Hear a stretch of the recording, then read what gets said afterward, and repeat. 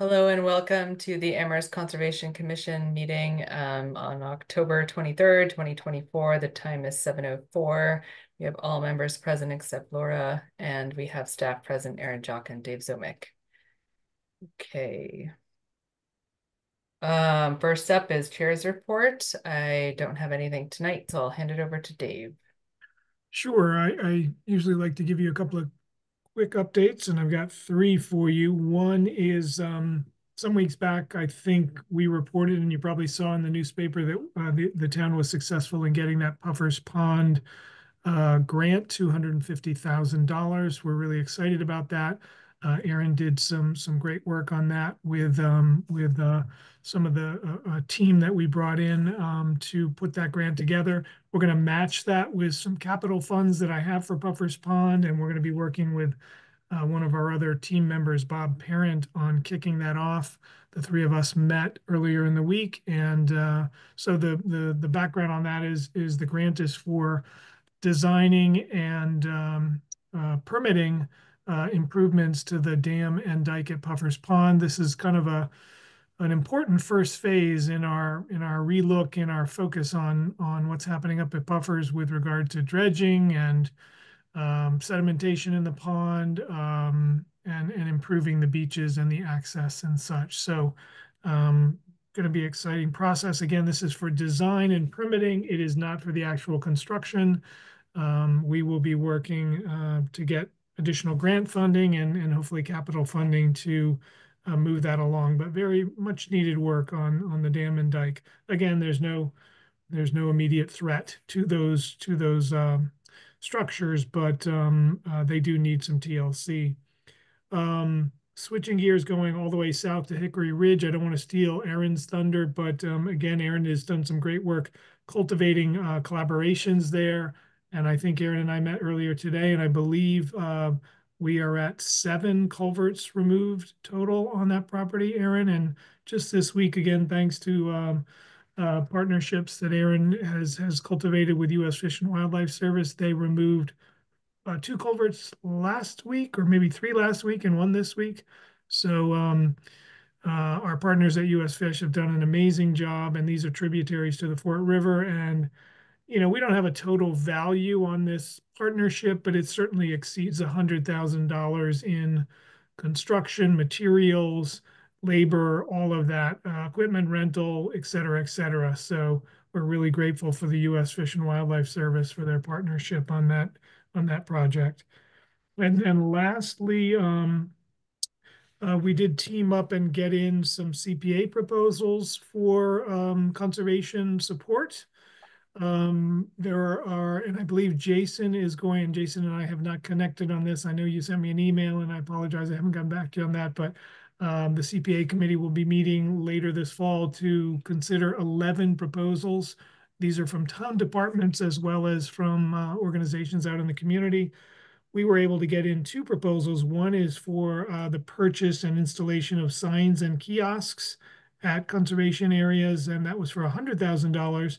And then another proposal for trails and trail improvements and footbridge replacements and upgrades, and that was for $150,000. So we're doing the very best we can to seek significant support for the conservation land. And as we know, these things, when you're replacing bridges, whether they be bog bridges or bridges over tributaries, the cost is very real.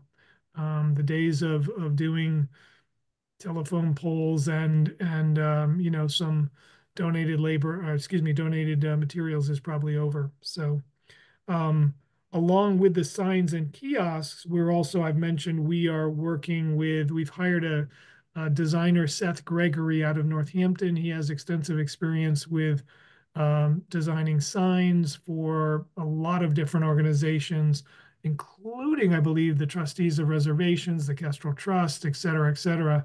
So as soon as we have some design concepts, we will bring those to you. But we're doing conservation areas, recreation areas, and cemeteries. And so we're looking for kind of a consistent brand so that people would know when you drive by area A or area B, conservation area B or recreation area C, you know that the town owns it, the town manages it. And once you got to that area, be it a parking lot or a trailhead, what are the rules and regulations, and a map, and also who to call if you see issues or have questions. So we're thinking about QR codes and how to best do that. So we're very early in the process, but as soon as we have some concepts, we will bring those to you. But it's pretty exciting. I know that I've spoken to a couple of members of the commission about how inconsistent we are with our presentation at various trailheads and parking areas. So we're well aware of the issue. We've got empty kiosks, we've got old kiosks. This would help to standardize them across the town. So kind of exciting stuff. So happy to, Great, thanks, Dave. happy to take any questions if you have any. Looks like Alex has a question. Go ahead, Alex. I just want to provide an update to Dave on closures of area ponds. I was visiting with somebody about Lake Wyola, and then on the north end where the beach is, it's sandy and it's frequented by geese. The E. coli count around that area was very high and caused it to close. But in other parts of the pond, the E. coli count was down. So it appeared that the E. coli count wasn't uniform across the water and was concentrated where the geese was. And I noticed in the video of you that's on the Amherst TV, A couple of ducks were keeping me company. mallards swimming around while you're being videoed. And I wonder if there aren't a lot of waterfowl on puffers.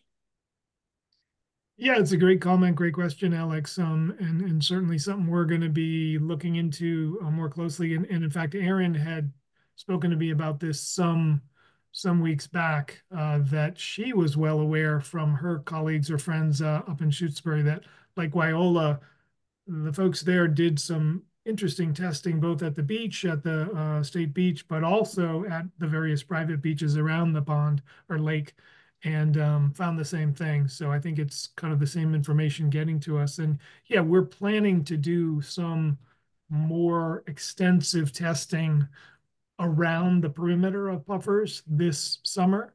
And as I said, we are hopeful that our partnership with UMass with additional testing is going to happen in the summer of 25 as well. Working with Brian Yellen on that, and my hope is that UMass will step up with some funding for that. So we're hopeful on all of that. We're also going to chase some of that testing up the Cushman Brook. So.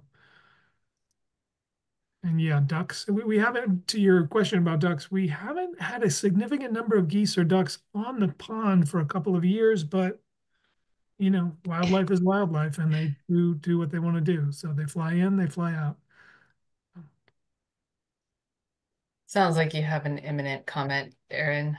I was just gonna say I drove by Puffers the other night because I drive by a lot just to check it out, Oh and no, geese. I saw a flock of about 30 ducks on that sandbar that's right at the mouth of the Cushman.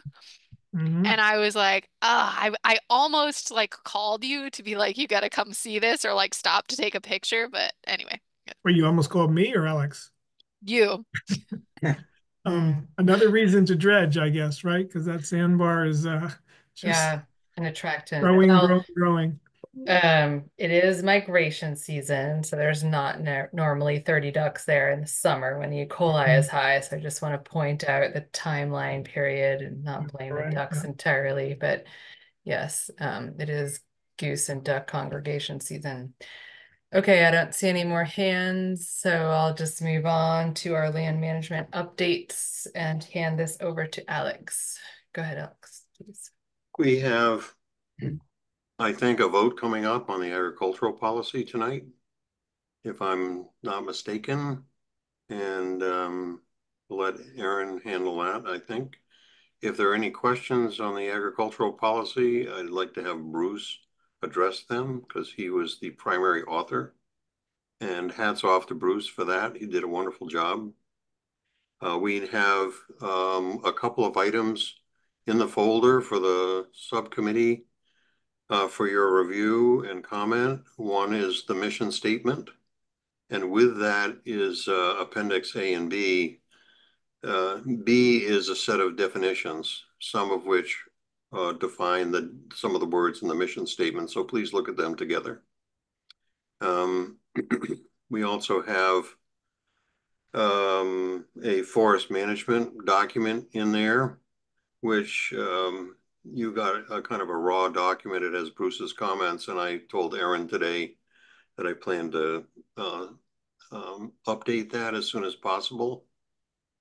So we'd appreciate it if you would look at the forest management document in between now and the next commission meeting. And we have another document in there, which I got to refresh my memory on just what that is. The mission statement, I think, Alex. I think I said mission. Forestry management. I think we have three, don't we? Forestry management, agricultural policy, acronyms and definitions, and the mission statement.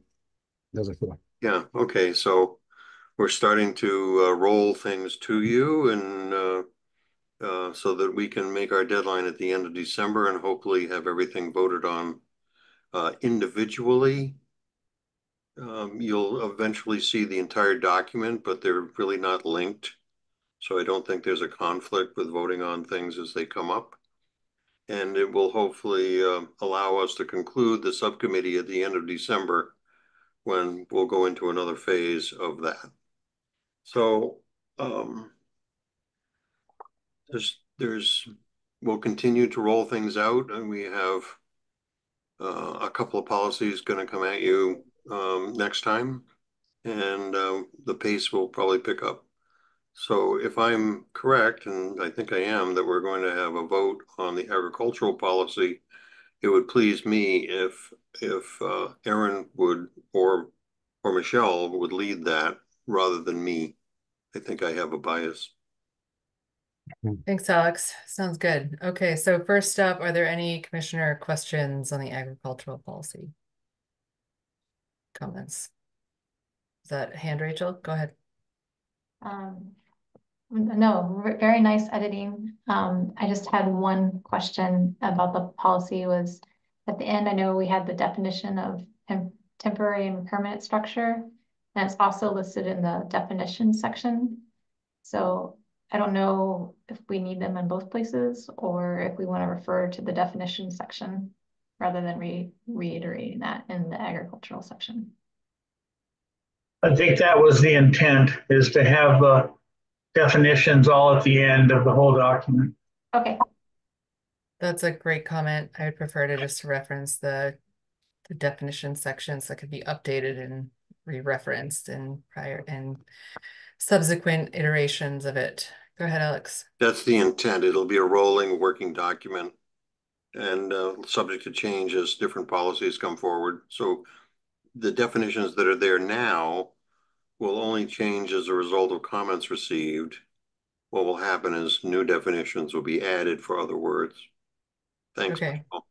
Does Rachel's comment necessitate an edit to the document, to the agricultural policy text? I wasn't quite sure exactly what her comment was. It sounded like we have defined something in the policy and again in the Right. Appendix, and we'll need to straighten that out. Thank you, Rachel. Sure. Yeah, so let's strike the redundant, or let's strike the agricultural policy definition and just refer to the appendix. Is that Yes, satisfy? please. Yeah, great. Aaron? I was just going to say, I think that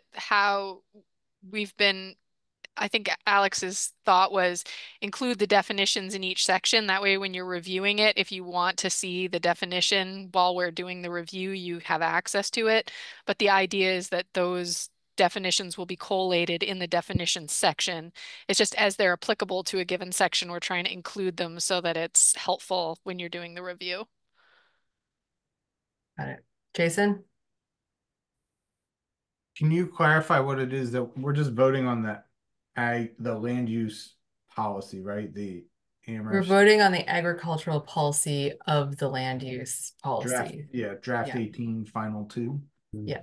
Okay, so any comments that we have for Appendix A and B, you want us to just write them down and send them in, right? Yes, Not please. make any comment right now. Yeah. But if we'd like to vote on approval of the agricultural policy tonight. In which I case, if there's have just a point of clarification. And Dave, if you have an opinion, I don't know if we have a conflict on the subcommittee. If the subcommittee doesn't vote, I don't know if we have a quorum. But does the subcommittee have a conflict of interest in voting? I think this is all our purview. Okay, just thought I'd ask. Yeah. Okay. All right. So I guess if there's, if there's any public comment, please raise your hand on this. Otherwise, I'm looking for a motion to approve the agricultural policy section of the conservation land use policy document.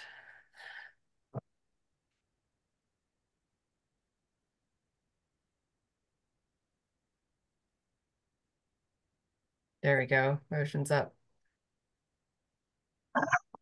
I move to approve the agricultural section of the conservation land use policy. I second. Rachel on the motion, Jason on the second. Bruce, Hi. Jason, Aye. Andre, Aye. Alex, Aye. Rachel, did I get you? Aye. And I'm an aye. Yes. Yes, first down. Yeah. Great. You folks have no idea how much time and effort Bruce put in this committee put in. Thank you, Bruce. Well, I appreciate that, but it's like, this is the first one that's gotten approved too. We've got Yeah. other sections. It's like, yes, now we've got something to work with here. All right, Yeah. thank you all. And Thank just you. to reiterate Bruce's effort, this went out for review by local farmers and community members. So it was a very well-researched section, and I think we can be proud of it. Erin, go ahead. And I just wanted to, because we have a large contingent of the public in attendance, just remind people that this is sort of an administrative process that the commission's going through, approving section by section. But when this document is fully drafted, at the end, there is going to be a public hearing for public review, and we'll make the documents available on the website so that you can review the documents in advance of the public hearing, so that we can take public comment on them. And also, if you're interested in joining, we meet twice a month, the first and third Tuesday at noon, typically, for the land management subcommittee, if you want to attend or participate to see what the editing of these documents looks like. And that also applies to the other commissioners. Yep. If there's a specific section you're interested in, reach out and we'll let you know when it's under discussion. Okay, great. So the mission statement is also on my agenda. Go ahead, Alex. I just want to warn anybody who tunes in on Tuesdays, if you've ever made sausage, it's a messy process until you find the casing. So that's what it's kind of like, making sausage. There you go. And in the end, it's fantastic, I guess. Okay, is there another component of this that we need to vote to move or discuss before I move on to other business? I think that's the only one that's up. Okay, Well, great. In the future, we can look forward to having multiple votes. Yeah. But this was the first, and it's also the biggest policy Right. in terms of length. Great. Okay. I'm going to move on to other business and okay, so we have 7 minutes. I have something quick that I'd like to push Please to the do. front if we can. Go ahead. So in your packets, this is not on the agenda. It was an item that came up after the agenda was posted, but it's a fairly urgent item. And I think I saw Tom Reedy on the call in case we need him. So I'm just going to give you a quick overview and then I'll pull Tom in. So it's 162 Southeast Street. This is a house relocation project. You may have heard of it. It's relocation of a historic house from 162 Southeast Street to the project we approved, which was through an RDA on the corner of Harkness Road and Belchtown Road a couple weeks ago. In the course of all of the planning to move this house, it was brought to the project manager essentially's attention that because of a utility pole that's on the corner of the property line, they have to put some timber mats on the edge of the driveway in order to accommodate the moving of the house. There is a small pocket of isolated wetland in that corner that the timber mats would be set on, and this would be extremely temporary, like matter of, a couple hours to a day to have the timber mats put in place, and then have the timber mats taken back up once the house is moved, and then reseed down the area where the mats were.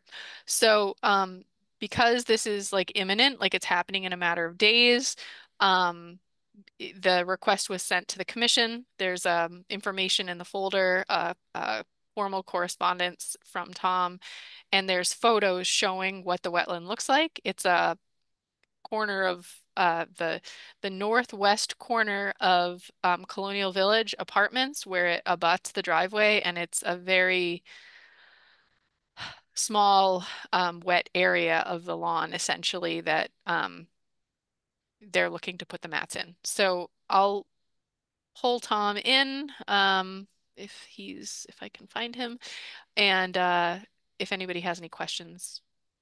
Erin, this folder has been empty on my access for days and still is. So if you do have material, maybe you could pull it up, because I saw Andre shaking his head. Same So here. I think, yeah, so I don't think Okay. anybody's had the opportunity to see any pictures or see any correspondence on this. Got it. Okay. Sometimes when I add Tom. stuff to the folders, it's not visible. So I apologize. I'm going to try to re-upload it right now. Okay. And I'll maybe let you put it on guys. your screen. Yep. Yes, I'll do that. Bear with me one second while you guys can talk to Tom, and hopefully he can provide some more insight on the situation while I do So- this.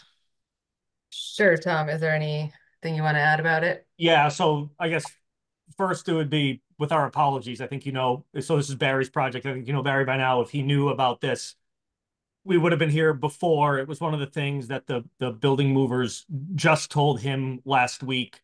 He had said, here's what we've got to do. I just, some historical knowledge, know through working with Alan Cohn that there's that isolated wetland, and I can share my screen if Erin can't get hers to display. From when Alan had stockpiled some soil, it was delineated. It really was caused by the creation of Southeast Street kind of damming the water. When you see the photos, you're all professionals. It looks like a kind of a mown grass area. But I said, Barry, that's a wetland. Let me talk to Erin. This move is scheduled for next Tuesday, and we've got sign-offs from all the utilities, Eversource, Verizon, Town of Amherst, et cetera. We got the police, because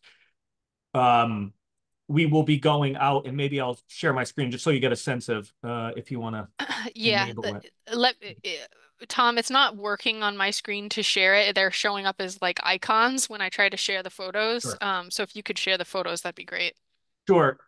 And first, if you can see my screen, just for some context, this is 162 Southeast Street. To zoom out, Colonial Village, Route 9 right here, Southeast Street continues to go right here, Northampton Cooperative Bank. So it's this structure that Barry if you go out there, it's probably jacked up right now because the building movers are out there. It is going to, if you follow my mouse, these trees don't exist here. You'll see that in the picture. The house will come out. This garage is being taken down. The foundation is being removed, and it's being revegetated. It's being filled in. And that's a minor activity. We talked to Erin about that. But the house is going to come out. And when it's, as you'll see in the photo, there is a pole. I think it's right here. And so the house has to come out this way to swing around.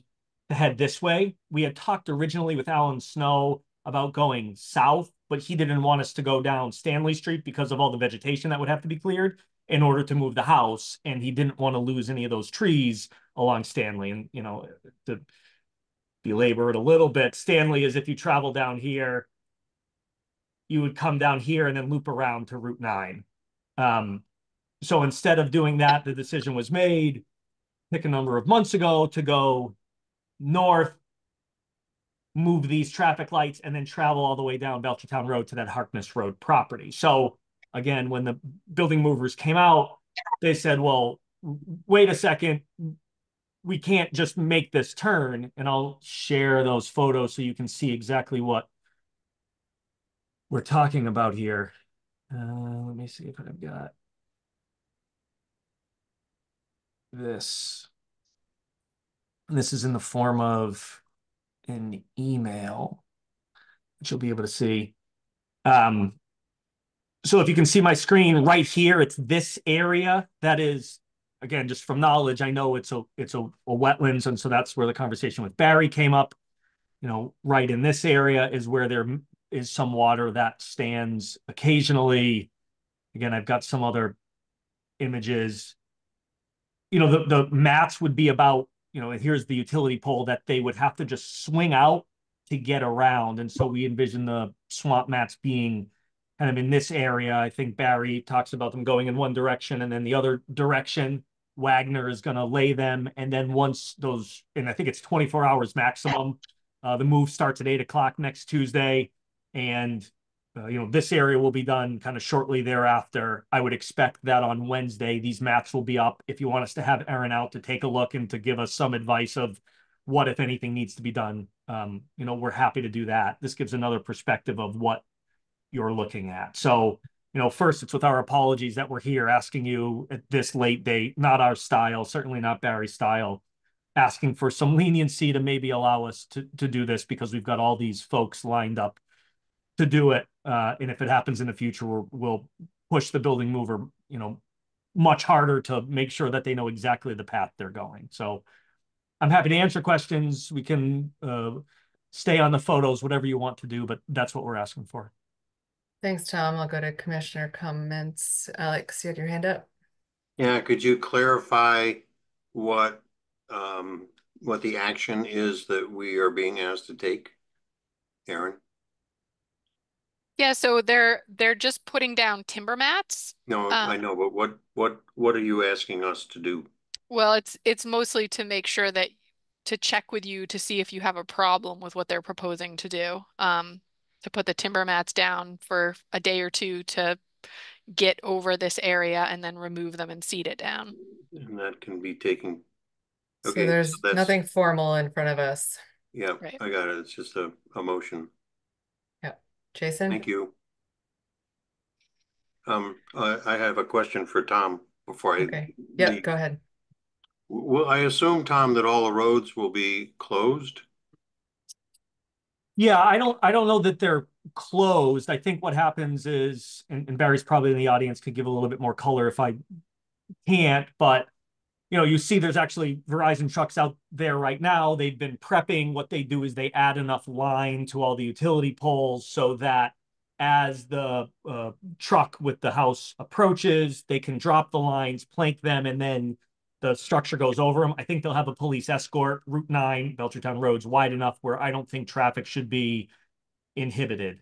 So I don't expect it to be closed at that point. Thank you. Jason.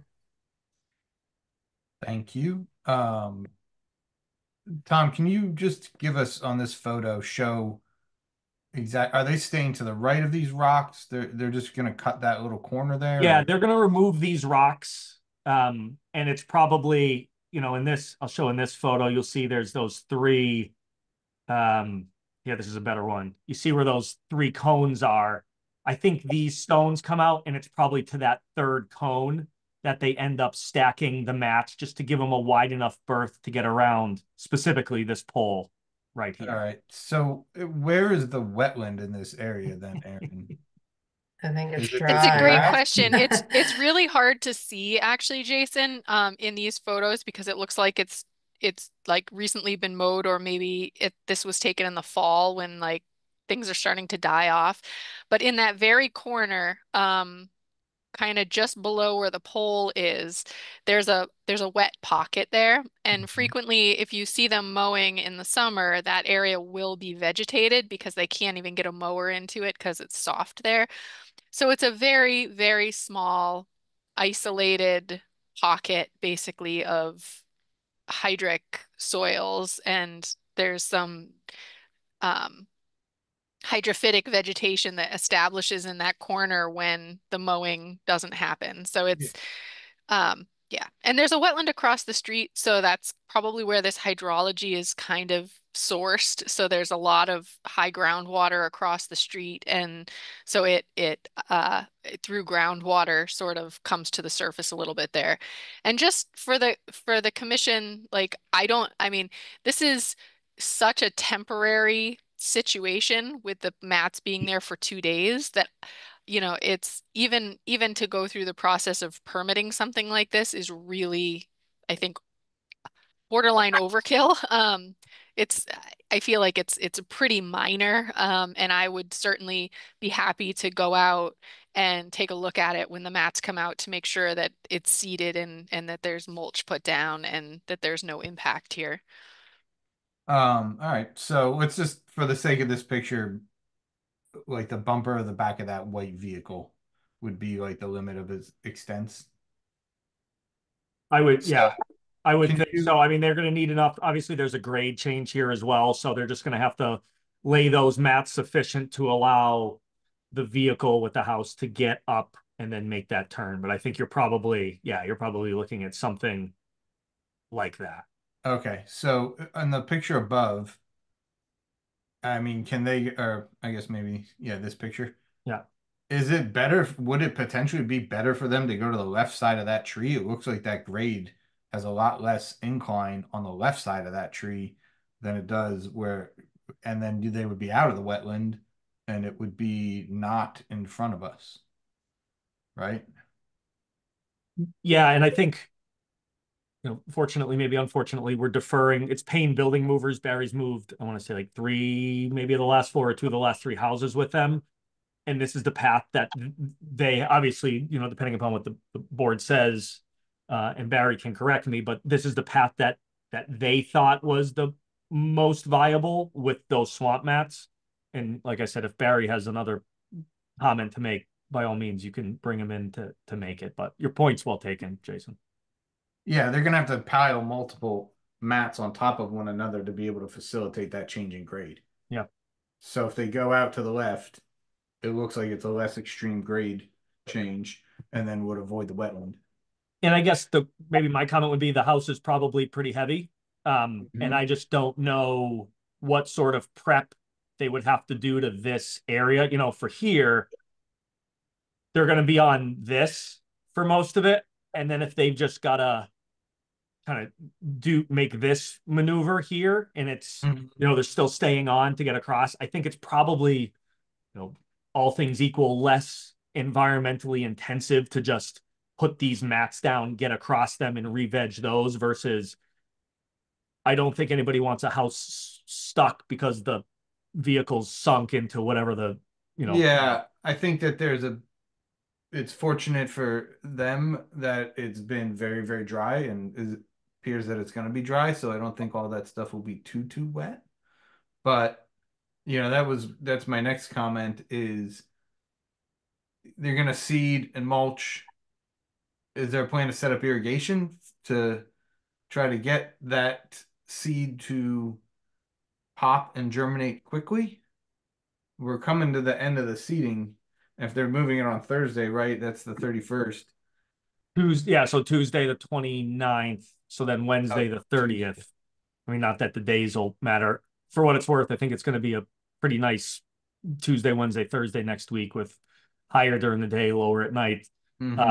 Yeah, I mean, and it's one of those things where we can revisit it, let's say I don't think there's much like, again, I'm a lawyer, so what do I know? But like erosion or other issues that could happen in this area for like scouring, et cetera. And so we can always put it down, watch it, make sure it catches. If not, revisit it in the spring. But I think straw and maybe some mix of perennial and annual, maybe again a little outside of my probably well outside of my comfort zone, but something like that in that area.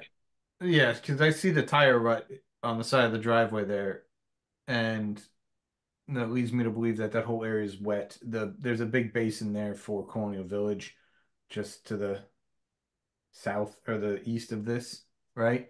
Yep. So that area holds water. The basin takes water, whether or not it holds it, right?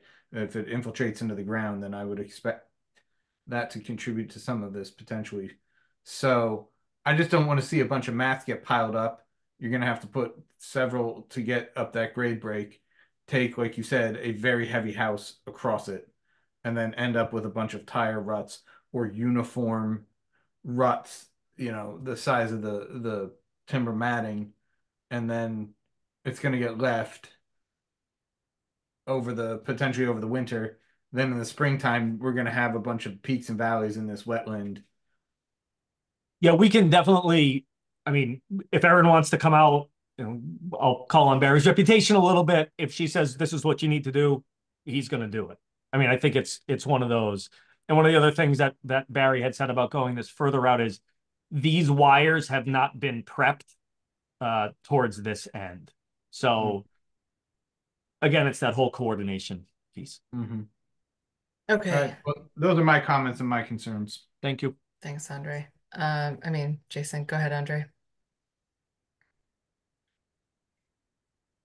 Yeah, just wanted to say that I see that that with the right matting for 24 hours placed there while you move the house is going to be minimal impact, and you are going to make sure that you're going to double check back with Erin after the season to make sure that the any replanting or revegetation is catching properly.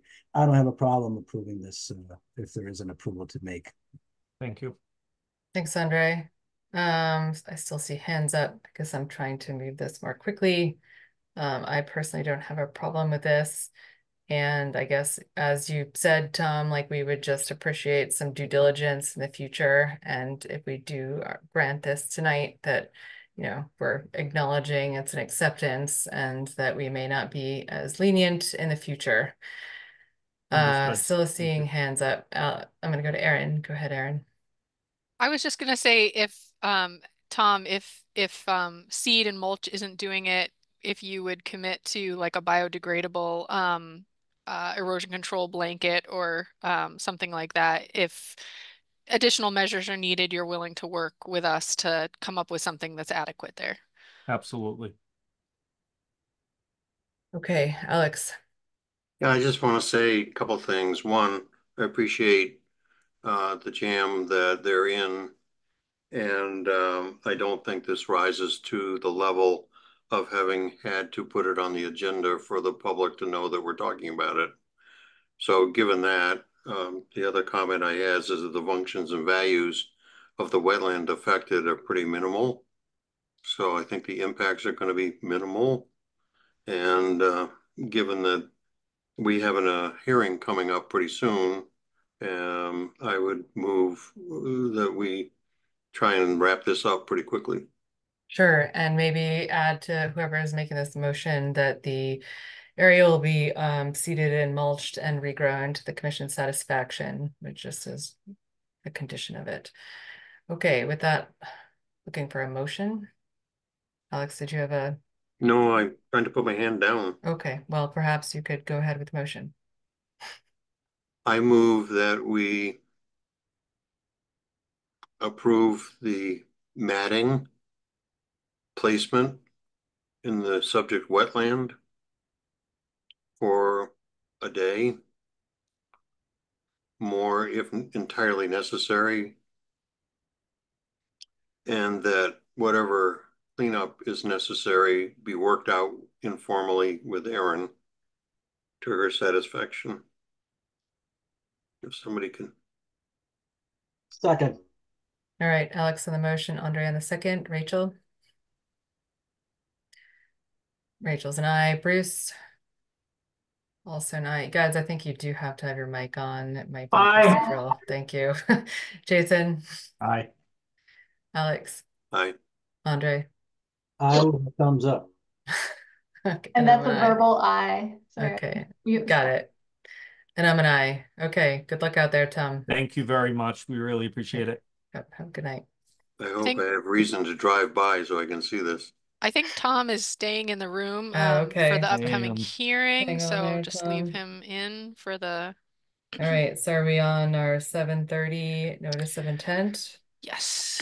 All right, this hearing is being held as required by the provisions of Chapter 131, Section 40 of the General Laws of the Commonwealth and Act relative to the protection of the wetlands as most recently amended, and Article 3.31 Wetlands Protection under the Town of Amherst General Bylaws. This is a notice of intent for Goddard Consulting LLC on behalf of U Drive Amity LLC for the demolition of 2 existing structures and associated infrastructure and construction of a proposed mixed-use development consisting of 2 buildings with associated parking, landscaping, and stormwater improvements at 25 to 35 University Drive and 422 Amity Street, map 13B, lots 18, 27, 28, and 54. And I see everybody has been pulled in. Aaron, can you promote Neve too? I think she's on somewhere. Yes. If there's anybody else, raise your hand. Barry and Phil Henry, if you want to bring them in. I don't know. I know we're going to continue this, so I know there's not a ton, but in case there's questions, it may be useful. All right. Hi, everyone. Hi. I am going to share my screen really quick, if that's all right. Hold on, yeah. We're going to go to Aaron first for 5 minutes from staff. Thanks. Thank you. So I issued a memo pretty late or well, I guess it was late in the day today, really for me, for my typical comments. I'm not gonna go over the content of my memo because I think everybody can take a quick look at it, but just generally there was some DEP comments on this one. There, maybe a couple additional adjustments needed to accommodate those DEP comments. There's just a couple sort of housekeeping things with the O&M plan. So yeah, just take a look at my comments, but I'll yield the rest of my time to the application and questions because I think my comments are pretty straightforward. Sure, Aaron, just for commissioners and the public, can you summarize your comments in like 1 minute?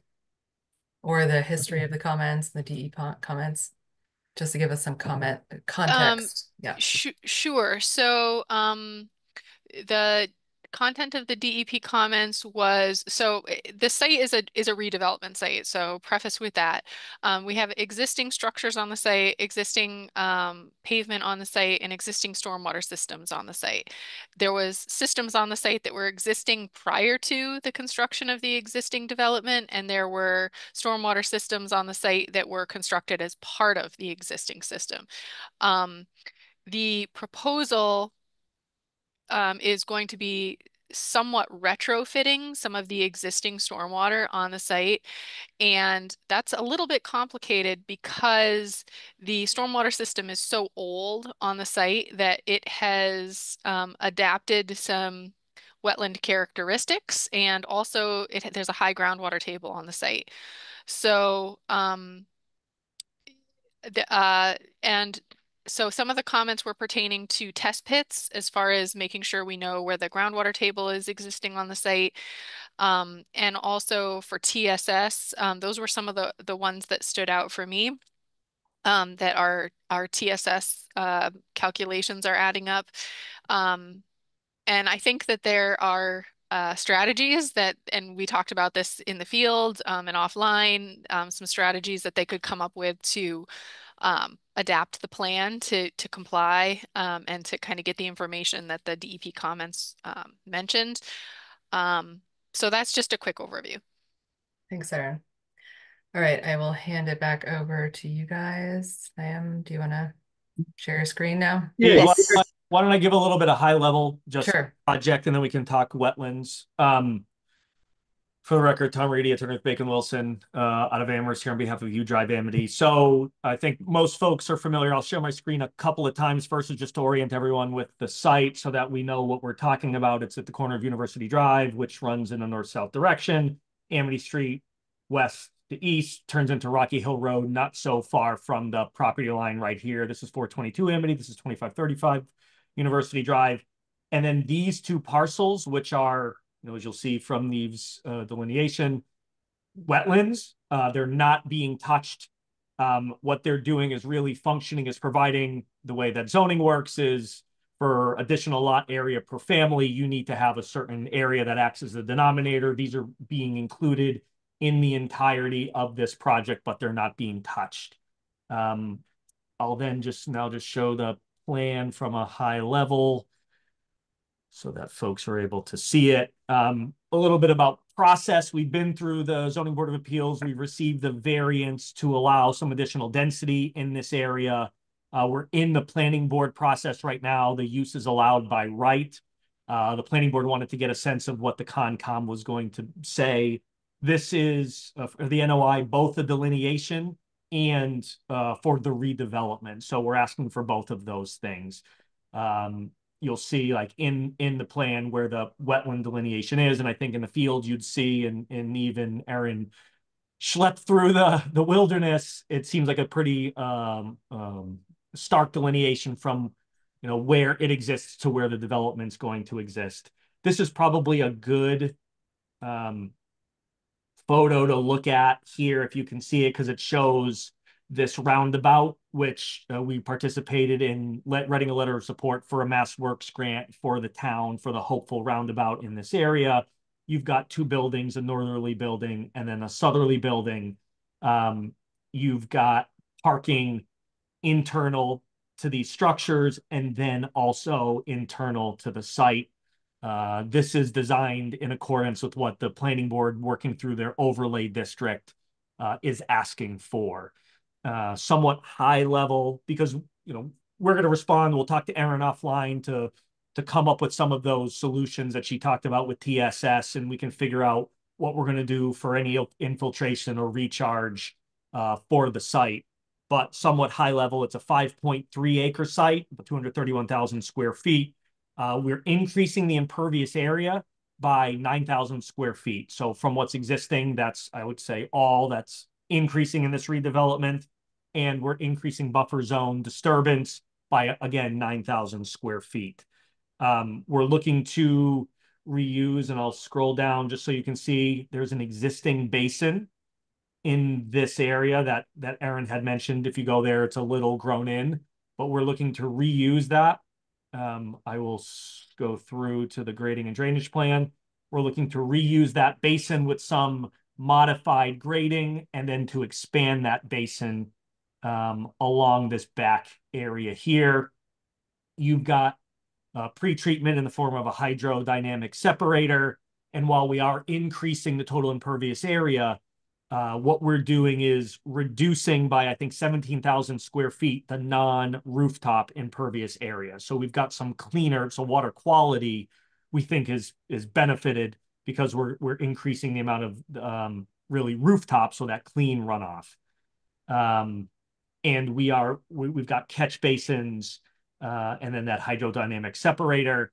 And then we've got somewhat a natural, I think as Rachel had said on the site visit, a natural level spreader on the westerly side of this project. If we were to zoom out from the whole project and you kept going west, that's wetlands. This area takes the drainage from the center of town, right? So from South Pleasant Street, North Pleasant Street, down Amity Street, this is where it all flows. It used to be a farmland, and now it's really all turned to the west of it to wetlands. I can go into more detail. I'll stop there. We can talk about delineation, knowing that will be back. And so, Neve, I'll yield it to you. Oh, Tom, you can actually, if you leave your share up, this is perfect right here. Okay, great. I can just talk to this. Yeah. I don't even know why you hire me, Tom. You do good enough talking. I don't need to say anything. Yeah. So we looked at the delineation. We tweaked a couple flags in the field, nothing major. On the northern part, you can see some of that kind of like zigzaggy line where, it goes up and down. We kind of just smoothed it out to make it, more continuous, but it doesn't really change what the buffer zone is on the site. So we just kind of refined a little bit. That'll be on the next iteration of the plan. So that's all BBW in the back there, and then on the south side of the project, between this site and the that, well, I forget what that project is. Yeah, whatever that cutout is right over there. Yeah, I don't know what that building is over there, but that's marijuana. That's another one. So it's another, it's all wetland in there, like Tom was saying. It takes all the drainage and it kind of comes through that area and kind of moves over towards 116. There is we called it a local wetland on the Amity Street side. It's more of a stormwater swale, but under the bylaw, it would be regulated in town.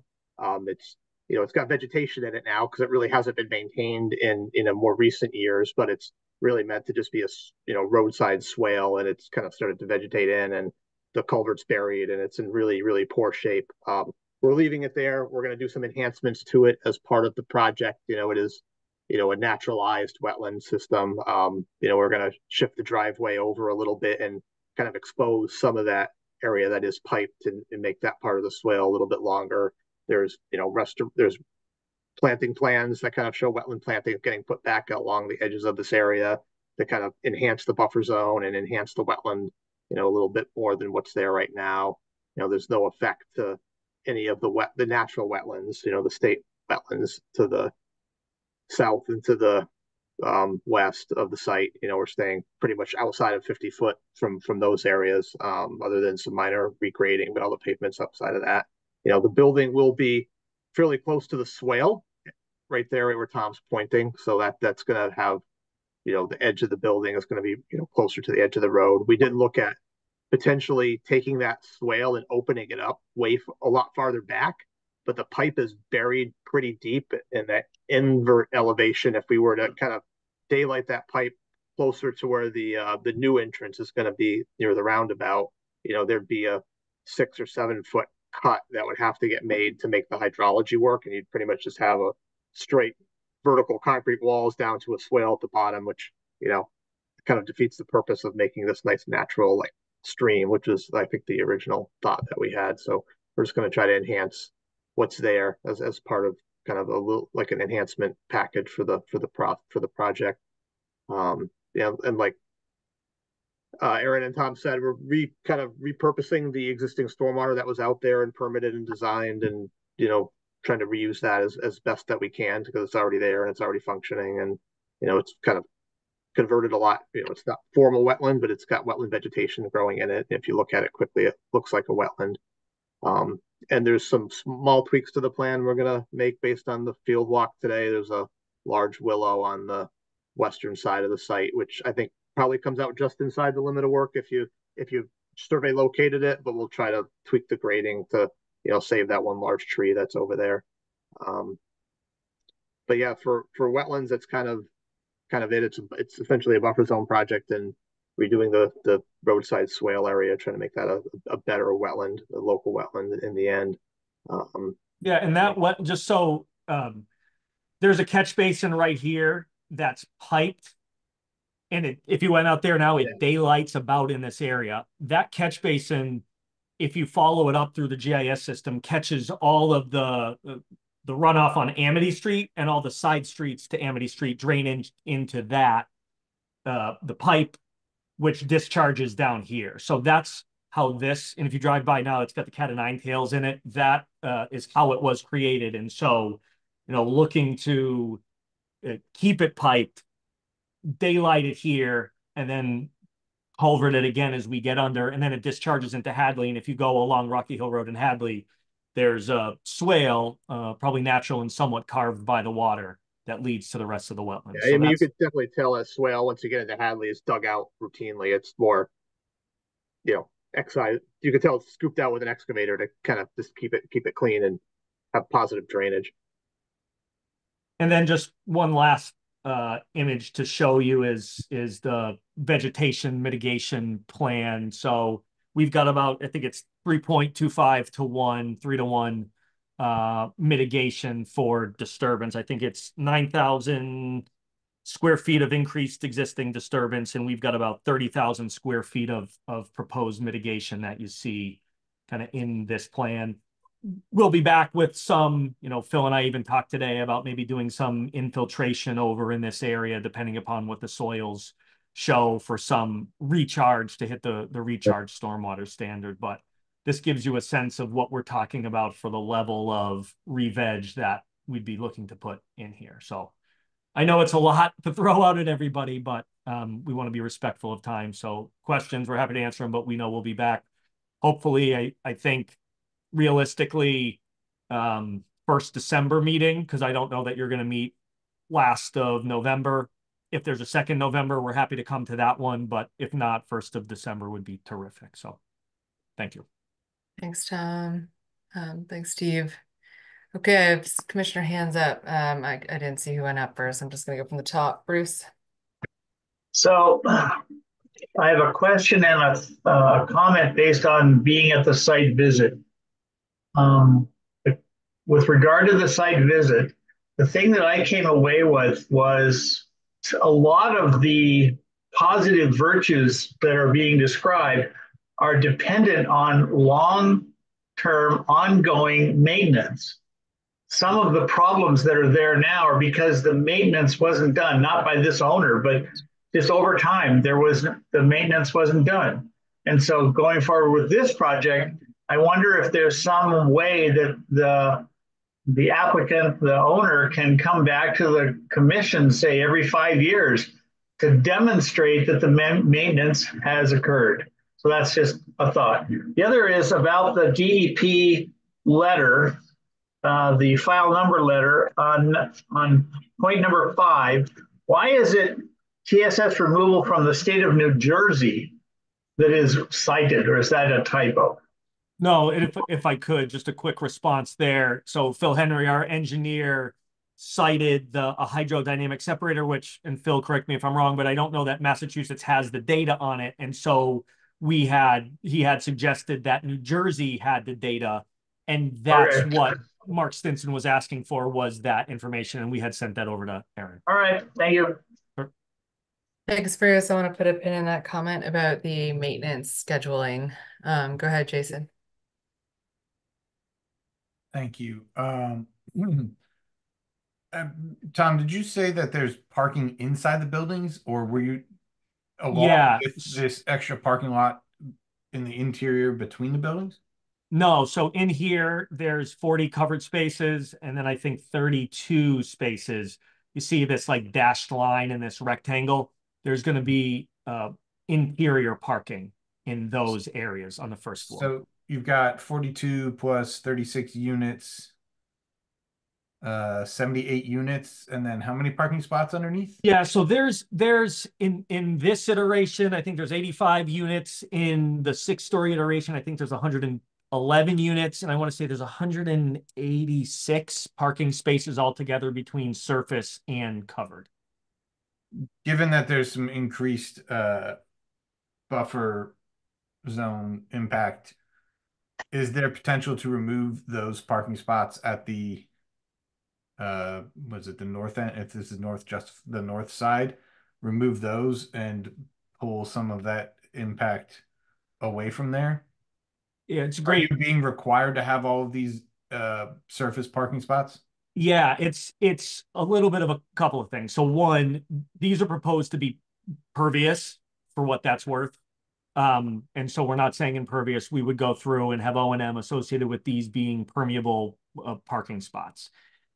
For a project like this and the investment that it takes and us really the risk associated with it, having it underparked and then potentially underutilized is a great risk. And so I think, I'll speak for Barry, what he tried to do was balance the minimum amount of parking he's going to need for a project like this with the environmental factors. And that's why we were putting pervious here, because we thought being so close, it makes sense to at least be more environmentally sensitive. So it's not a direct, like, we actually need more parking, frankly. Like under the bylaw, we need 2 per unit, plus this is mixed use. So there's commercial space on the first floor of this building and commercial space on the first floor of this building. And so what we're doing, like if you gave every use its due, I can look at it. I think you need like 213 spaces, and that's at the 85 unit version. You add pick a number of units, you need much more. So this is really like probably the limit of where the comfort level is finding that balance. Okay. And so I understand that. I'm not on the zoning board, so I won't go into my thoughts too much about that. But in the middle there's a pollinator meadow area seed with a catch basin in it. And I saw there's only 77% TSS removal. I know there was a comment about the DEP letter. Is that catch basin, is that area designed to be like a biofiltration swale or biofiltration, or is that strictly seeded and that catch basin is only catching water that falls on that particular triangular island? Yeah, it's a great question. So at this time, it's not, but I mean, in full disclosure, we had the site visit yesterday. Erin raised a couple of good points. I went back, Phil and I had a long conversation today, and we said, let's see what the commission is saying, and then we can react. And so if the TSS is something, we can look at this, we can look in these areas to see if there are additional maneuvers we can do in order to get that TSS. I think the redevelopment standards make it better than before, improve it. I don't know that we need to reach the 80%, and Phil can, or you can all correct me if I'm wrong, but that said, I think we're looking to make the site as good as we can. So if you've got a suggestion of, making this something else, we talked about bioretention in here, maybe something like that works. But I think right now, and Phil, correct me, but this is just the catch basin to catch this and then pipe it, ultimately through the drainage over here to the hydrodynamic separator and then into this detention basin. Yep. Yeah, I would love correct. to see that island along with the associated parking spots around it being pervious. That would be great from my just personal standpoint. I think that would go a long way to help, but not that we can necessarily dictate that to you. Thank you. Thanks, Jason. Okay. So I'm going to weigh in a little bit here. So I just want to remind the commission, we are up to the 30-foot buffer. So we're within the 50-foot no build. It is a redevelopment, but there is an increase in building footprint. So we are looking to mitigation, and how much mitigation we are asking is up to the commission. Just for some context, some recent projects that we've done were 4-to-1, and in other cases, in the 10s-to-1. From my perspective, I would not consider the median of a parking lot to be mitigation. So I would like you to excerpt that from your mitigation calculations. That is pretty much a case in point of an isolated, non-functional kind of habitat. I mean, it's great that you're doing it, and I don't want you to scratch what you're doing, but I think from the ledger of what we're impacting and what we're replacing, that doesn't really count as any kind of habitat or wetland mitigation. I'm curious about what the trees are that you're planning for here, because there's going to be a lot of salt, there's going to be a lot of heat stress, there's going to be a lot of like pavement island heat stress going on, and what kind of native trees you're planning. Okay, I see you have that up there. So I am not an expert in looking climate forward 30 years from now, what's going to do great on an island in the middle of a parking lot in South Amherst, or basically low-lying Amherst, but I'm not sure. I think it would be worth looking at those specific ones, especially for the median. So Tom, I know that you said that, okay, I think you said you're doing 9,000 mitigation with 30,000 impacts. So I think it would be great in our next meeting to see like sort of a breakdown of the buffer zone alterations versus the mitigation proposal for this. So, it looks pretty good. I like the details that you have here. I just think that like not, what Jason was talking about, pervious and stormwater management for that island is great, but I don't really consider it to be wetland mitigation. Other people can weigh in on that. Jason, I see your hand up still. Is it remnant?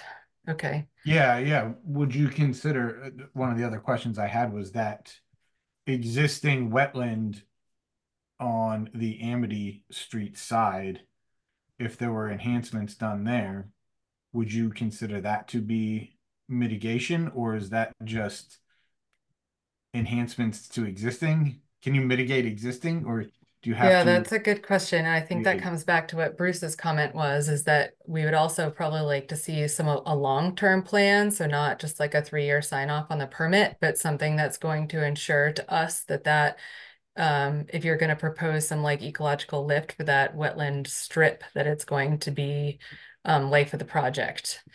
So that would probably entail some invasive management, salt from the road management, whatever it's going to take to maintain the conditions that you are proposing here in the long term.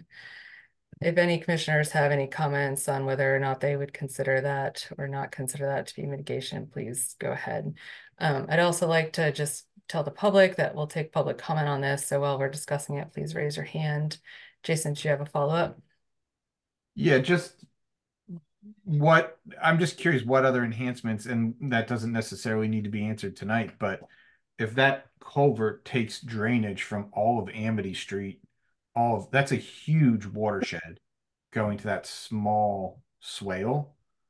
But this project potentially affords some opportunities to increase water quality coming off of that big watershed by doing some enhancements to this, and what potential enhancements could be done to have a positive effect on all of that water quality as it comes through this culvert. That's a Excellent great point. question. Yeah. Do you have any suggestions? I mean, I think some of it is probably like biofiltration. Steve probably has some comments on this. And I just want to add in, like, because we're possibly removing that median strip, like I understand there may be like a drive-through pervious section to this, and is there a planned business for that? Does that need to be there? Is there a way to, because it is on the south side, and when I'm thinking about mitigation, I'm thinking about connectivity. So if it can be connected to the boundaries and the perimeter of this existing wetland and the proposed mitigation, that's all the better. So we don't like to see isolation when we're talking about mitigation. Go ahead, Bruce. Alex was me for me. Sorry, Yes. I can't even see Alex. Go ahead, Alex. Barry has other properties around town, and I wonder if he might be interested in addition to what we're talking about, an off-site mitigation proposal. Yep, good question. We don't have to answer that tonight, but maybe it could be taken into account with all the other comments going on. Bruce, do you want to Yeah, go ahead? I'm not sure how this plays out, but remember that all of this water that we've been describing, we are sending it to Hadley. And I think we need to keep our neighbor in mind. I don't know what we do about that, but at least we could discuss it with the Conservation Commission over there and just say, we're trying our best to not send you egregious amounts of stormwater. Yeah. I don't think that we've encountered that direct hydrological connection before. Aaron, do you have any comments about the interface with another town? I mean, this is an existing condition. Excuse me. But I think all of the comments that have been made relative to enhancing, improving that swale, which is essentially functioning as a stream. I mean, I have been by there probably since Tom and I started talking about this project. I've probably been by there 30 times, and every time I look at it and it's flowing like a stream through there. Whether it's rained in the last 10 days or not. I mean, we were just there. We haven't had much rain in the last, 8 to 10 weeks, and it is inundated.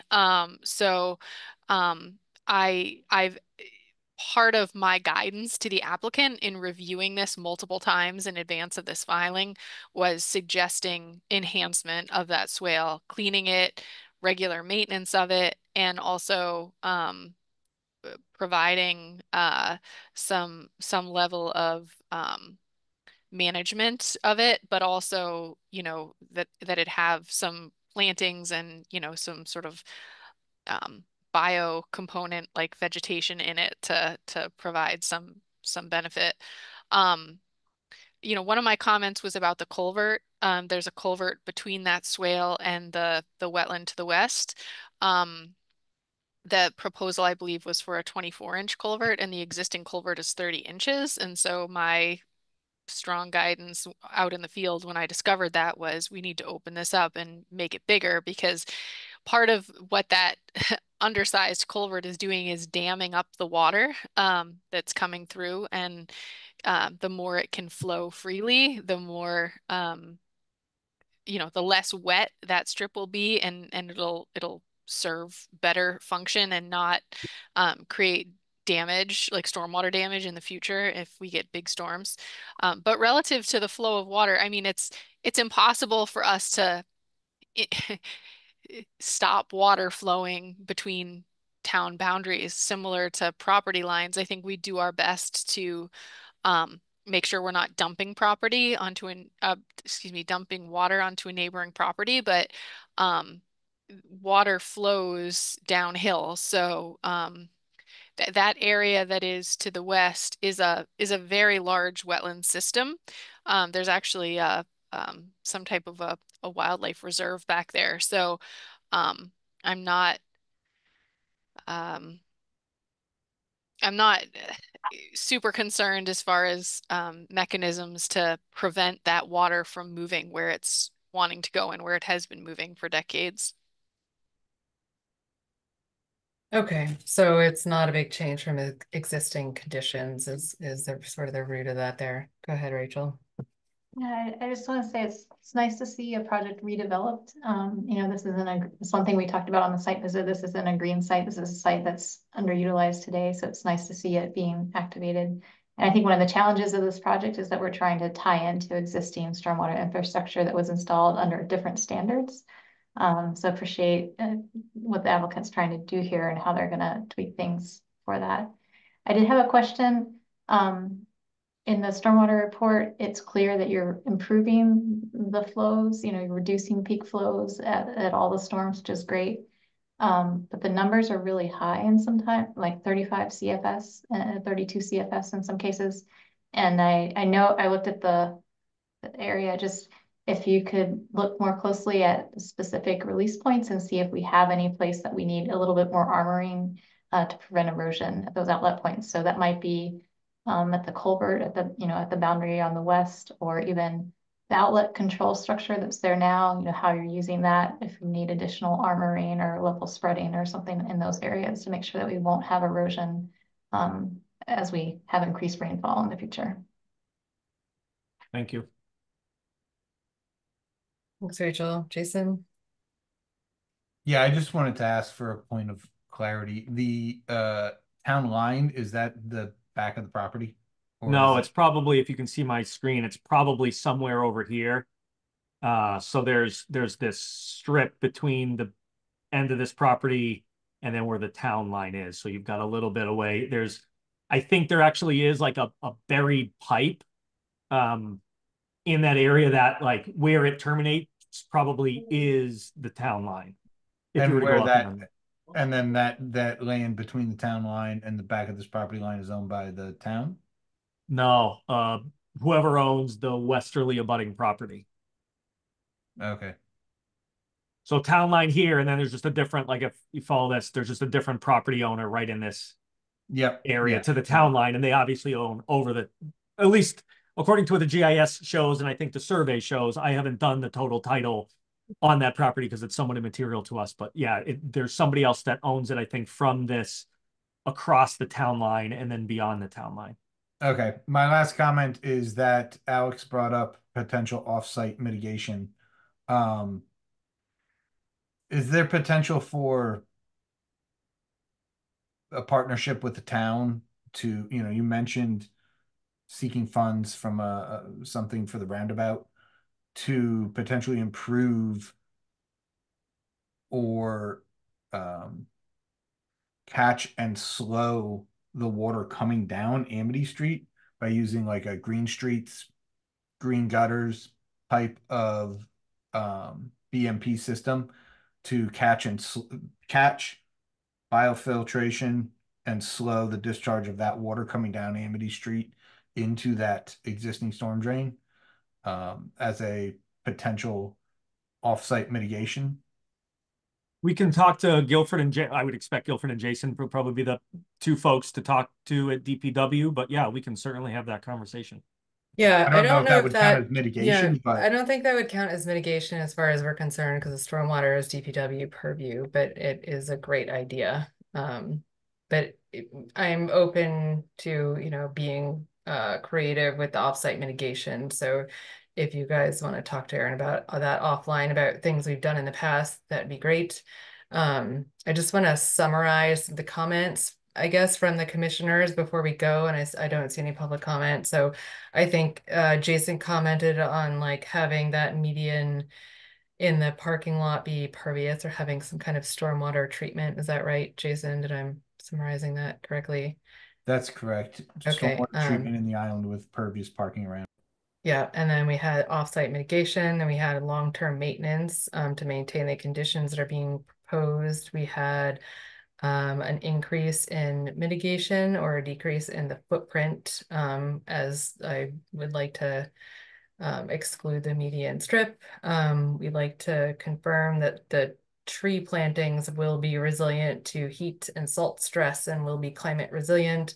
And as Rachel said, just confirming that the release points for the erosion, or the release points and the erosion outlet points are either where they need to be reduced or armored to account for the expected outflows there. Did I miss anything, commissioners?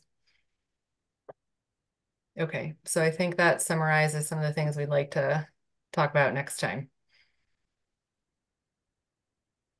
Okay, any final comments? Otherwise, I think we're looking to oh, Erin, go ahead. So just in terms of the continuance date, Tom, I had you on for November 13th for the continuation. Did you want to continue to the 13th, or Yeah, did you 13th is great. I think we Okay. can I'm talking to you, Phil. I think we can hustle to get what we need. And Aaron, if you have time, maybe next week we can talk about some of these things offline. Yeah, and it's not any pressure for you guys. It's just for us to have a date to continue certain to. Yeah, Okay. that'd be great. So and you stopped sharing, so now I can share my screen, hopefully. That was the next question. Let me just bear with me so I can queue up my slide. Well, we're looking for a motion to continue the public hearing to November 13th at 2024 at 7:30 p.m. So moved. Second. I have Andre on the motion, Jason on the second, Rachel, Aye. Bruce. Aye. Thank you, Bruce. Jason, Aye. Andre, Aye. Alex. Aye. Are there any members of the public on? There's no hands raised from the public, and I'm an aye. Okay, thank you all. Have a good Thank you night, very and much. we'll see you Thank you. next time. Thank you. Bye. Okay. All right, next up. So we're opening this one. This is a public this public hearing is now called to order. This hearing is being held as required by the provisions of Chapter 131, Section 40 of the General Laws of the Commonwealth and Act relative to the protection of the wetlands, as most recently amended in Article 3.31, Wetlands Protection on the Town of Amherst bylaws. This is a notice of intent for SLR International Corporation on behalf of the town of Amherst for improvements to the Amherst Regional High School track and field facilities and associated site work at 21 Mattoon Street, map 11D, lots 81, 270, and 215. Chair. Okay. Michelle, Yes, Alex? I need to recuse myself from this, so I'm going to turn off my camera, which is off, and I'm going to turn off my microphone. I'll be back Okay. for the next hearing. Okay, thanks, Alex. Okay, Aaron, so it looks like you're pulling folks in. Hi, Kevin. Hello. Anyone else, please raise your hand. Mike. No, Mike. All right, we'll go 5 minutes for staff comment, and then we'll go to you guys and we'll let you do your presentation. And then we'll do public comment. So similar to the last project, I was able to get a couple comments out later this afternoon. Just a couple general observations. So I'm not particularly concerned about stormwater on this site, mostly because we're not talking about a high TSS situation here, being that it's a field. So one comment was that there will be an irrigation system, and we know we have the flashy Tanbrook system.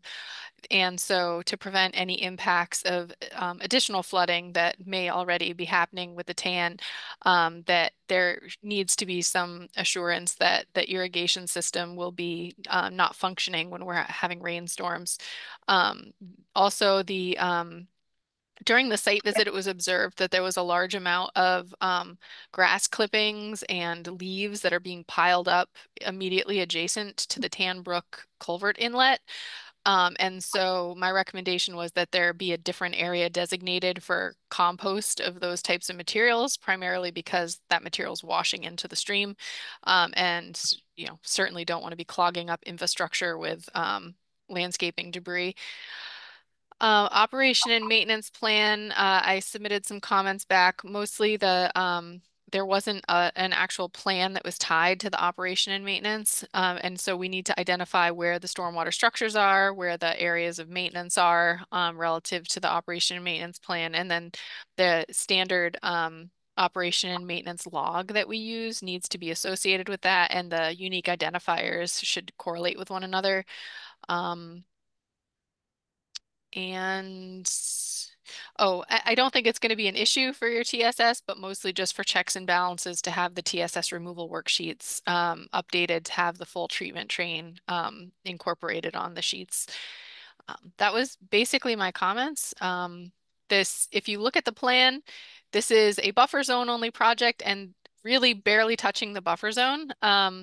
DEP does not, so the Tanbrook is intermittent in this stretch. We've done extensive research on the where the Tanbrook turns perennial, and it's certainly not perennial until it pops out over by McClellan Street where it's daylit. So the section that is north of this site is intermittent, which means it has a 100-foot buffer zone, and the work that's proposed is barely touching that buffer zone.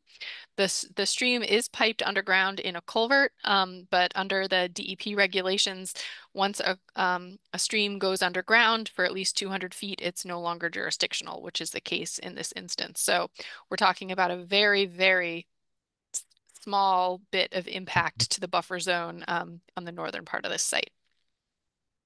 Thanks, Aaron. Kevin or Mike? Okay, Dave, Yeah. I see your hand up. Did you want to just add some staff comment? Not really, Michelle, but thank you. I just wanted to see if Aaron could bring Bob Parent. Bob Parent is our representative from the town. He's our special capital projects manager, and I just wanted the commission to see him and get to know him. And if questions come up that the SLR team can't answer, Bob is here as well. Thank you. Sure, thanks, Dave. Andre, do you have a logistics question? I have a question, and it's a quick one. Is that proposal for the place where the track currently is and historically has been? Yes, it's a replacement of the track. Thank you. Yep. Okay, Kevin, Mike, do you want to give us an update from your end, please? Sure. I'll give a broad overview and then pass it off to Mike for more of the technical aspects of the project. Let me just share my screen to give some general information. Can everyone see the aerial of the campus? We can, thank you. Okay, great. So we're talking about the Amherst Pelham Regional High School campus at 21 Mattoon Street. The project does entail removal and reconstruction of a new running track. The existing running track's located on the south side of the property. It is a 6-lane running track, ovals and straightaway. The proposal is to remove that in its entirety. There's a shot put event area in one D zone, high jump in the other. The long jump and pole vault areas are just outside of it to the east. There is currently a 6-pole high intensity discharge lighting system. All of what I just mentioned will be removed as part of the project. This is just our survey showing the area of the project. The wetlands that we're talking about, the Tan Brook is delineated in the far northwest corner, and the buffer falls just along our project limit lines. The proposal is to reorient the track, build a brand new facility with a north-south preferred orientation. This helps keep sunlight out of the athlete's eyes. We're proposing to expand the facility from a 6-lane running track and straightaways to an 8-lane, which is more conducive to running efficient track meets. And also, if the school decides to do more higher level competition, regional or multi-school meets. The field inside the track will be reconstructed, natural grass. We're calling the field with inside the track a high performance field, as we'll be amending the soils to increase permeability, which will allow for better play. The spoils from the construction on this facility will be transferred to the grass field area to the west, and will be spread out to create a second multi-purpose grass field. This number 9 represents just a painted javelin throw area. This is the discus event area, basically in the current location of where it is now. However, it will be a new discus area and cage. We're showing a softball field footprint. This is not part of the project, but we wanted to, during the design process, show the stakeholders that we were saving space for the potential of a future softball facility. This new track and field area will have a 4-pole LED lighting system. There will be a concrete bleacher pad constructed as part of this project, but as the budget currently lies, we're not proposing any new spectator seating at this time. The track will be surrounded by a 4-foot chain link fence and a new ADA compliant walkway around the entire perimeter. An ADA walkway connecting to improved sidewalk improvements and pedestrian drop-off along Mattoon Street, and an ADA accessible walkway up to the high school parking lot. With that being the general overview of the proposed improvements, I'll pass it off to Mike Gagnon from our office, our professional engineer, and I believe he'll be sharing his screen. Thank you, Kevin. I hope everybody can hear me okay. I think what I would like to do is just give a brief overview, recognizing the scope of this project. So I'm just going to share.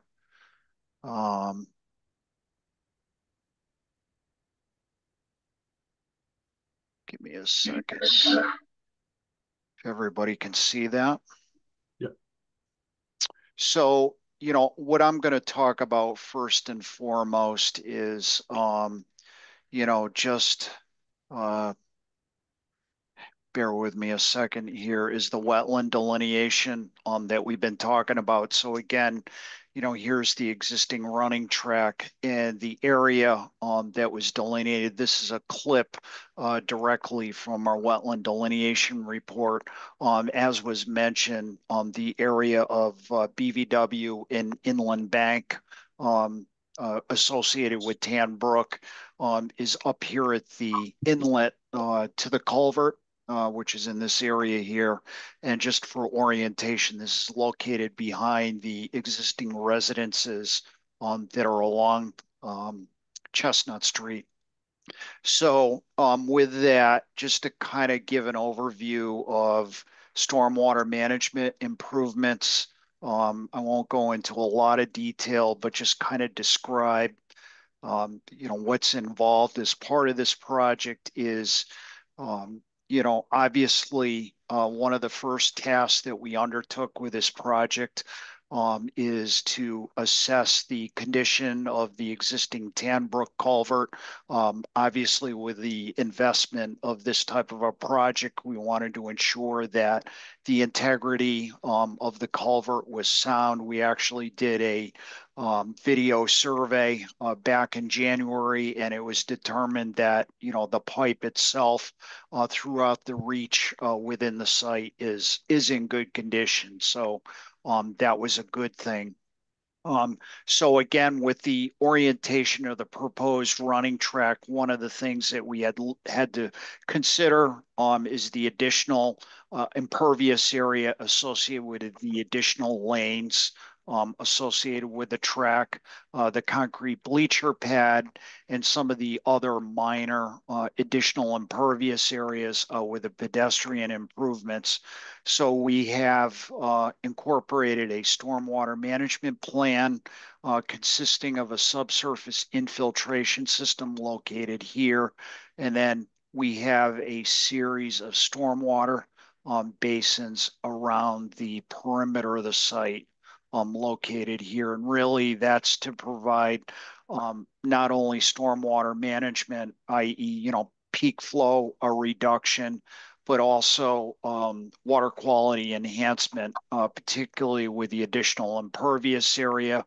We were able to accomplish that within the stormwater infiltration system, which actually provides both groundwater recharge as well as TSS removal. And again, as Aaron had mentioned early on, you know, this site is not going to be a tremendous TSS load, recognizing that, you know, there is not going to be any de-icing agents obviously applied to the track during the winter months. You know, just some other details with this project. We've also included a sedimentation erosion control plan as shown here, and we're showing the location of the existing stockpile area. Obviously, in order to construct the proposed track and inner facility, the intent is to essentially strip all of the existing topsoil within this area, stockpile it, and that material will essentially be reused once it's amended during construction. That soil will actually be tested, you know, for nutrient value, and also amended with sand in order to promote a greater degree of infiltration, which is not happening with the current facility. And with that, we're also providing perimeter controls consisting of compost filter tube, all of the existing catch basin inlets within the project area will get inlet protection. And because this project's going to disturb essentially greater than 1 acre, we are required to file under the construction stormwater general permit with EPA. And again, that will be filed by the prospective contractor. Thanks, Mike. I'm gonna just ask you to, if you're not done, just to wrap up real quick so we can get to commissioners and public comment. That's pretty much my presentation. So great, thank you. Okay, if there's any public comment, please raise your hand now and I'll get to the room. Commissioners, any questions or comments on this one? Rachel, go ahead. Yeah, and thanks for that presentation and thanks for the site walk. Really excited about this project. One of the things that's nice is that it's orienting the field in a way that's more advantageous for the field of play. Facing north and south rather than east and west means kids can actually see the ball at sunset. So that's great. I was curious about the field of play, and I mentioned this on site, that the sewer manhole is dropped a foot below the field of play, which is great for safety. Kids running over it and, you know, slipping or twisting an ankle. And I'm curious about the subsurface stormwater system and that interface with the kids. It looks like there's some manholes that are in areas where they might be running past, and it could be a safety thing. So if those could be dropped, and also if there are any ports for inspection of the subsurface system, if those, you know, what that interface is with the surface of the track material, with the field material. And and also have you looked at maybe another configuration where you shift it so that those access ways and areaways could actually be in the concrete and not in conflict with the field of play? That was a question. Also was curious, I know you're not really touching the parking lot except for the new accessible walkway, which is great for access. But wondering if you might consider working with the shade tree committee or the tree warden to look at shade trees along that slope to help reduce the heat impact of the stormwater coming off of that parking lot area.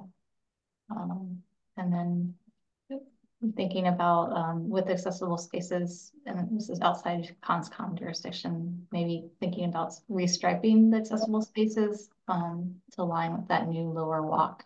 I know right now they're sort of at the intersection of the parking lot, and it'd be great if the parallel ADA spaces are closer to that lower section for ease of access. Well, I'll address that last point that you made, and I did not mention that just because of the brevity of the presentation, but we are going to restripe that western side of the parking lot, and we're going to provide 2 new accessible spaces in the northwest corner closest to that slope down to the track and field facility. So we'll accommodate 1 standard accessible parking spot and 1 van accessible spot. And then there'll be a new drop ramp that will allow an accessible access down a 4% pathway down to the new track and field facility. And Mike can address the cover on the structures that we're showing. Those would be buried below the topsoil level, and they would have a magnetic or metallic marker on them to be easily located and dug up if necessary. Because right now I know we have 2 structures for that infiltration gallery that are located in what we like to, our preferred overrun area of the field, which is a 15-foot buffer.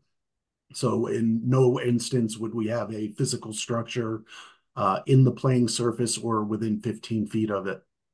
Great. So it sounds like 2 out of 3 of Rachel's questions were addressed, and then the shade tree one is not exactly our purview, but it is a great comment. So if you yeah, we did look at shade trees along that eastern slope, and 2 things prevented us from committing to that. Partly that slope is 3-to-1, if not 2-to-1 in some locations, and we're putting a walkway along that parking lot. And we saw it was going to be a challenge to get trees in there. Also, there is a thought that in the future, spectator seating could also go into that slope, which we'll use initially as a natural spectator area. But eventually that would be ideal space for a small amount of spectator seating along with an accessible press box. So we didn't want to, we didn't see that as a great opportunity. We also thought about shade trees along Mattoon Street, but if you look at a street view or you go out there, that's where the overhead wires are serving the school in that campus area. So it's not the ideal side of the street for significant vegetation, but would be happy to look at other areas within the project site. We just know field space is limited, and we're already taking more than they already have with this expanded facility. Thanks, Kevin. Bruce?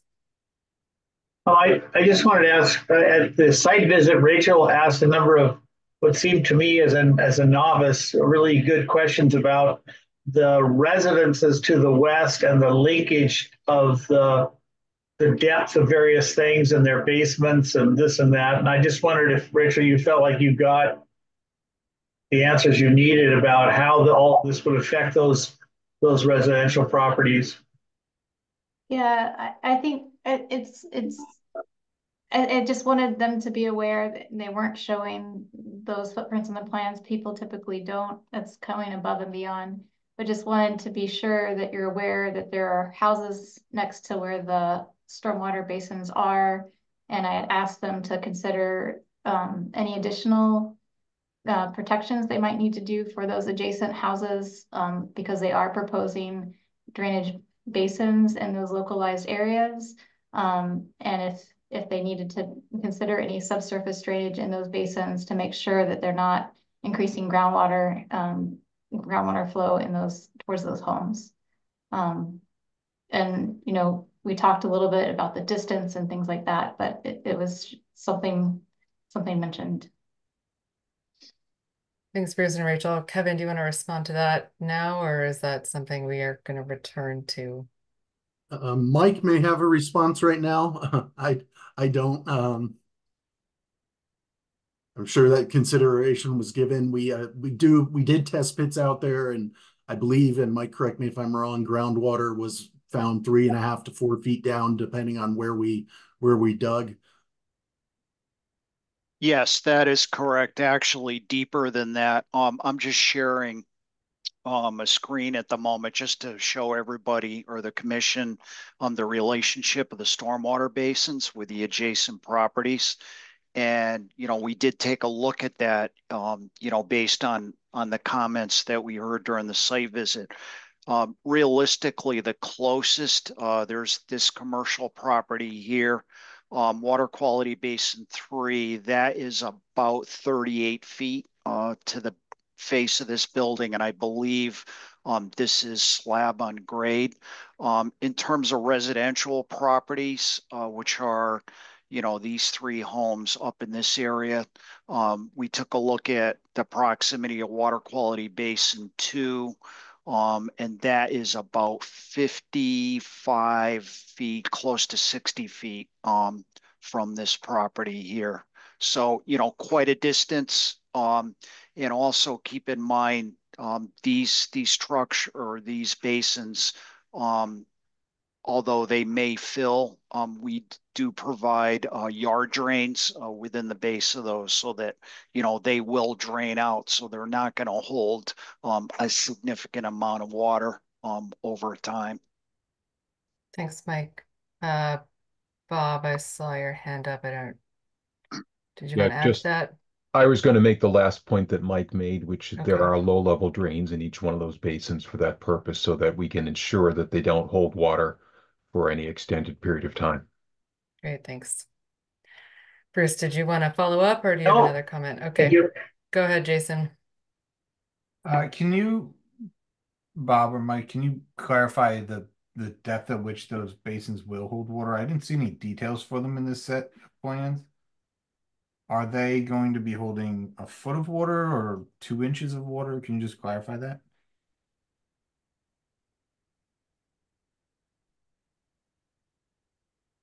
If you wouldn't mind starting off, Mike, that would be great. Yeah, absolutely. I'm just sharing again. Sorry about that. But just to show you an example. So, looking at Basin 3, this one is going to be fairly shallow. One of the things that, we needed to consider with these is, with the possibility of like an errant ball during play, we tried to soft grade these, so to speak, 4 to 5 to 1 slopes, depending on where they were in proximity to the field. And they're not that deep either. So for example, this one is only about 1.5 feet deep. If we move up to Basin 2, kind of the same thing. This is maybe 1.5 feet. Likewise, Water Quality Basin 1 is probably the deepest, and this one is most remote with respect to adjacent properties. This one's about 2.5 feet deep. So that kind of gives you an idea of what that is, if that helps. Thanks. So they're meant to hold a small amount of water that's going to get to them via like overland flow? Correct.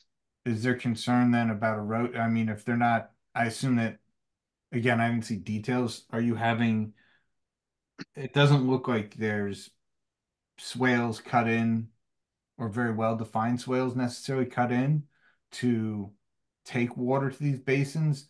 So will you have any kind of erosion protection in the long term to prevent the slopes from being eroded with that overland flow? I think, Mike, if you want to pull the plan back up, we are also taking a significant piece of the water that's coming in is coming in by our piped structures, some yard drains on the field area and the perimeter drain on the track. So I don't know percentage wise how much of it is overland versus how much of it is piped, but I do know that a significant piece of it originates from basically an outlet that comes into the pond area and then again leaves the pond area, if I'm correct. It's all pretty flat. Yep.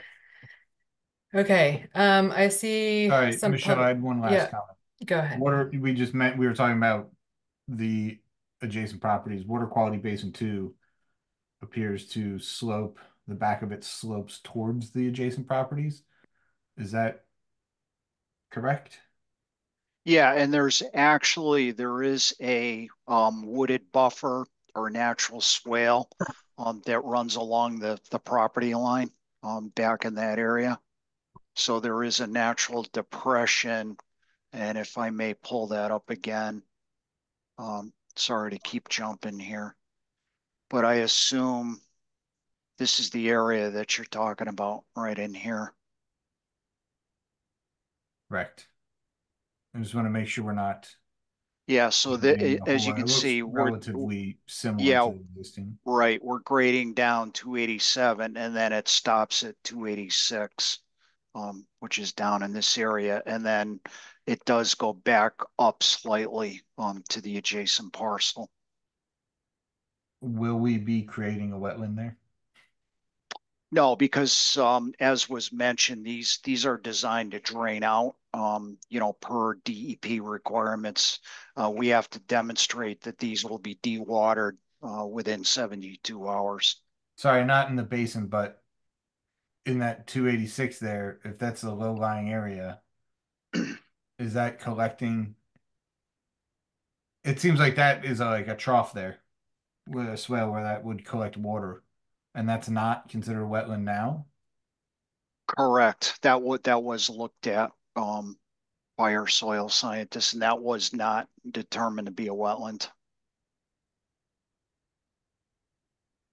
All right. Okay, I'm gonna go to public. Andre, go I'm ahead. sorry, real quick.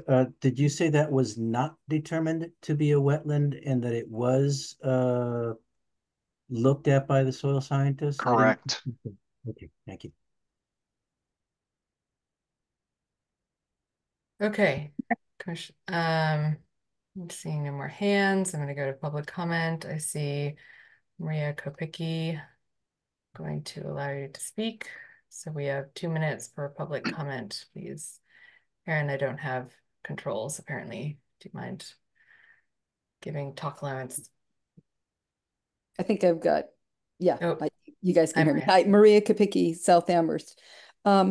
First, I just want to express on behalf of a lot of people that have been following this project for a long time, much appreciation, especially that this is going to be a grass field. There are a lot of people that cared very deeply about that, and so I want to appreciate that. I want to appreciate the commission as well for paying a lot of attention. I heard Aaron say that there's not a lot of concerns about stormwater, but as you all know, it's really important that we get this project right the first time. So please, whatever you need to do to make sure that that's all, we're all good here, is appreciated. I did have one question about the wetlands that are up in that northeast corner of these fields. I realize that that is not directly a part of this project, but there's that other field that's up in the northeast, and I'm wondering, would there be any, in your explorations, is there any mitigations or any improvements that can be done to help with any wetness issues up there?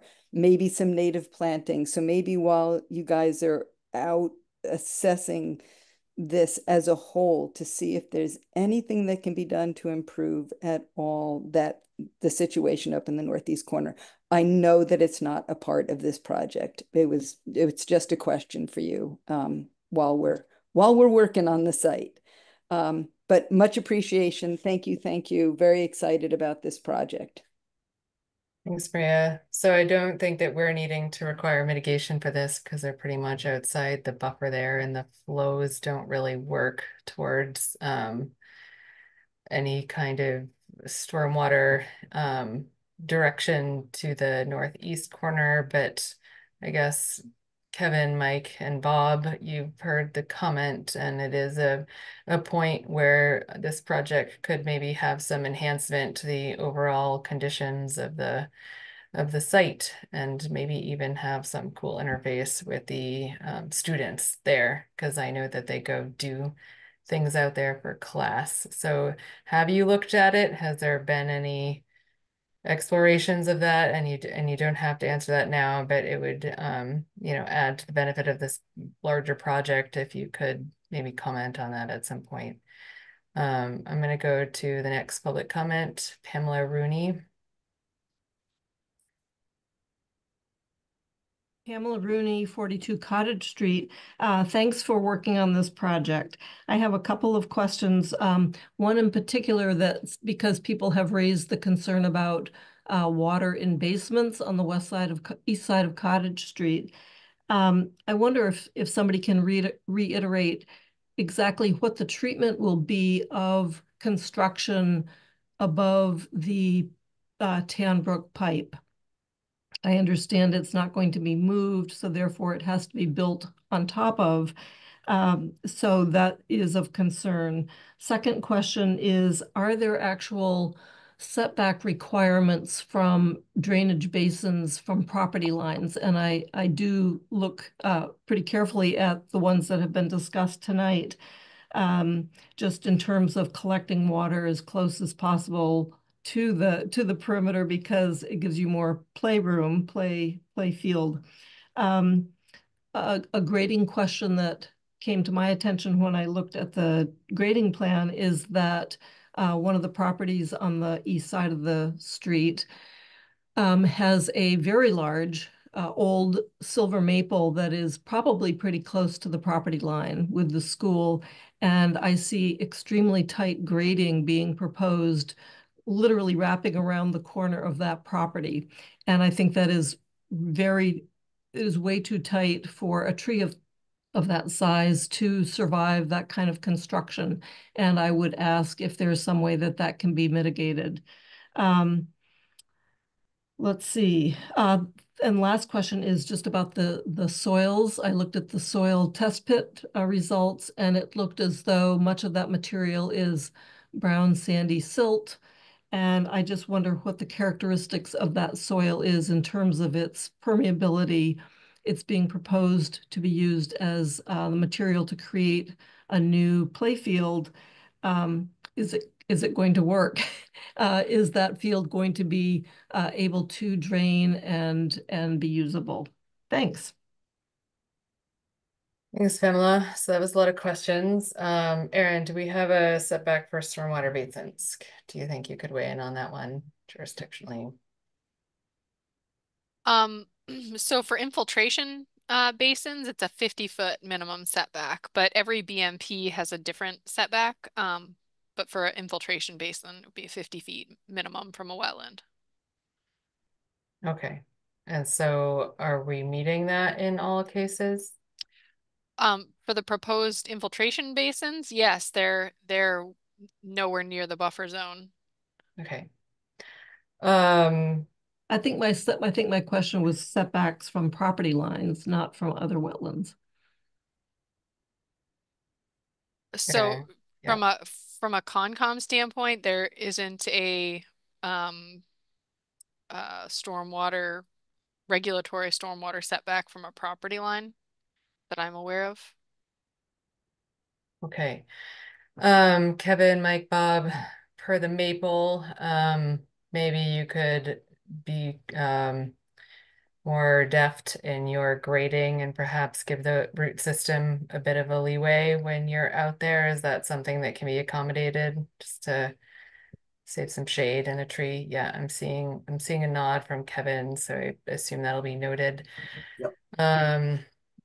Let's see, what else was there? I think that I'm gonna rely on the project proponents, applicants to hear what has been said and come back, because this will be continued tonight, and be able to address concerns from the abutters and public. Jason. Yeah, I think Pam brought up a good point with this being sandy soils and everything, and I believe it was mentioned that the soil is going to be amended. Are we concerned, or do we have? I'm concerned about having to put potentially excessive amounts of soil amendments to get grass to grow on these, and are we going to be adding soil amendments year after year after year if it's particularly sandy and doesn't hold a lot of organic matter? If we want it to drain, it's not going to have a whole lot of organic matter. So is that going to be replaced with continuing application of soil amendments? And then what are the potential nutrient impacts downstream?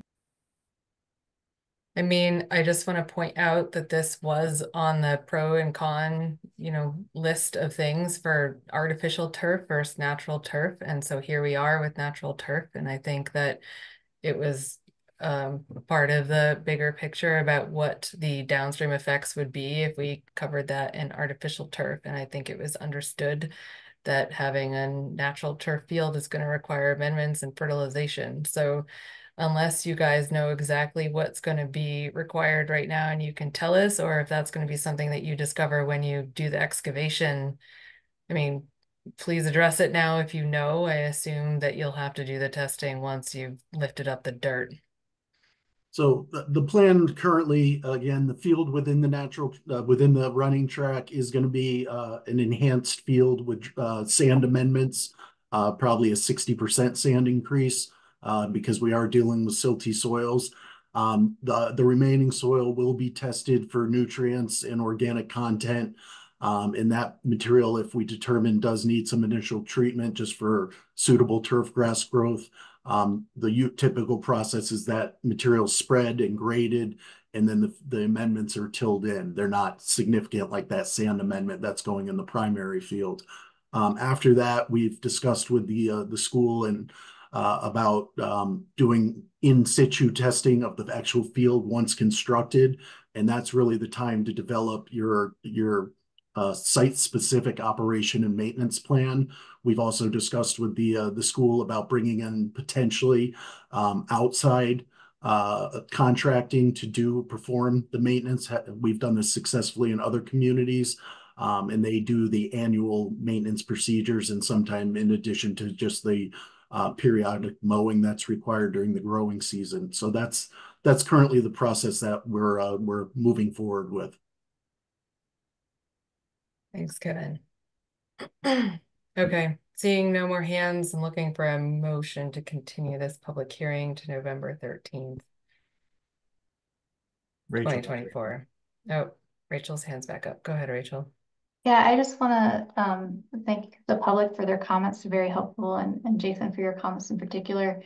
And also just ask the applicant, I'm sure you've talked about this, but the period of establishment and hardening of the field, and making sure that Bob, I'm sure you're on top of this too, the schedule, and making sure we have time for the field to harden off before students are out there playing. So I'll address again the primary field, the one going within the running track, that will be receiving a new irrigation system, and I know that was mentioned early on. With an irrigation system, we can sod that field, and sod can generally root and be playable within a matter of weeks with irrigation. So the goal would be to start construction on this project as soon as the school athletics would permit in the end of the spring season. Doing summer construction, typically a project of this size takes about 4 months from initiation to completion, putting us in the fall 2025 season, potentially allowing that field within the track to be used in the fall.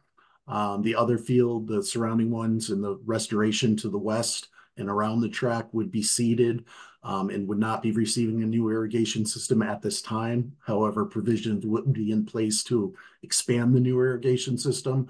That would require at least one full growing season, so we would not anticipate that field being online until at least spring 2026. Thanks, Kevin. That's a bit outside of our jurisdiction, so I'll leave that to you guys to figure out how to harden the field. Go ahead, Bruce. I move to continue the public hearing to November 13th, 2024 at 7:35 p.m. I'll second. Bruce on the motion, Jason on the second. Bruce. Aye. Rachel. Aye. Jason. Aye. Andre. Aye. Alex, are you still there? Alex is a recuse. I'm an aye. Okay, thank you guys. Thank you. See you on November 13th. Have a good night. Thank you. Okay. Thank you. Next up we have Niche Engineering on behalf of Wayfinders Incorporated for the demolition of 2 existing residential dwellings and constructions of a new proposed residential building with associated site and utility improvements, including parking and stormwater management at 7280 Belchertown Road, map 15C, lots 58, 59, and 60. This is open. It is being continued. If there's public comment, raise your hand quickly. Otherwise, I am looking for a motion to continue this, unless, Aaron, you have an update that we should hear right now. Oh, they're just working on revisions, particularly invasive species management.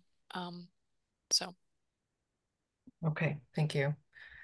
I'm seeing no hands, so I'm looking for a motion to continue. I'll move to continue the public hearing to November 13th, 2024 at 7:40 p.m. Second. Jason on the motion, Alex on the second. Rachel? Aye. Jason? Aye. Bruce? Aye. Alex? Aye. Andre? Aye. I'm an aye. Okay, next up, we have notice of intent for CWD Consultants Incorporated on behalf of University of Massachusetts Building Authority for the construction and expansion of a regional ground source heating exchange system, including geothermal wells at parking lot 31 and underground piping, heat recovery chillers, and associated infrastructure within the existing utility plant, 110 North Service Road, map 8A, 8C, lots 46 and 13B. Again, we're looking to continue this. Aaron, is there any public comment? Raise your hand. Aaron, give us an update. Bruce, I see your hand up. Aaron, take it away. I do see a member of the public with their hand up, Michelle. I do. Do you want to just give us like a 1-minute update, please? Yes. So there are some plan adjustments that are currently being made to address the commission's comments and staff comments from the last hearing. They just didn't have enough time.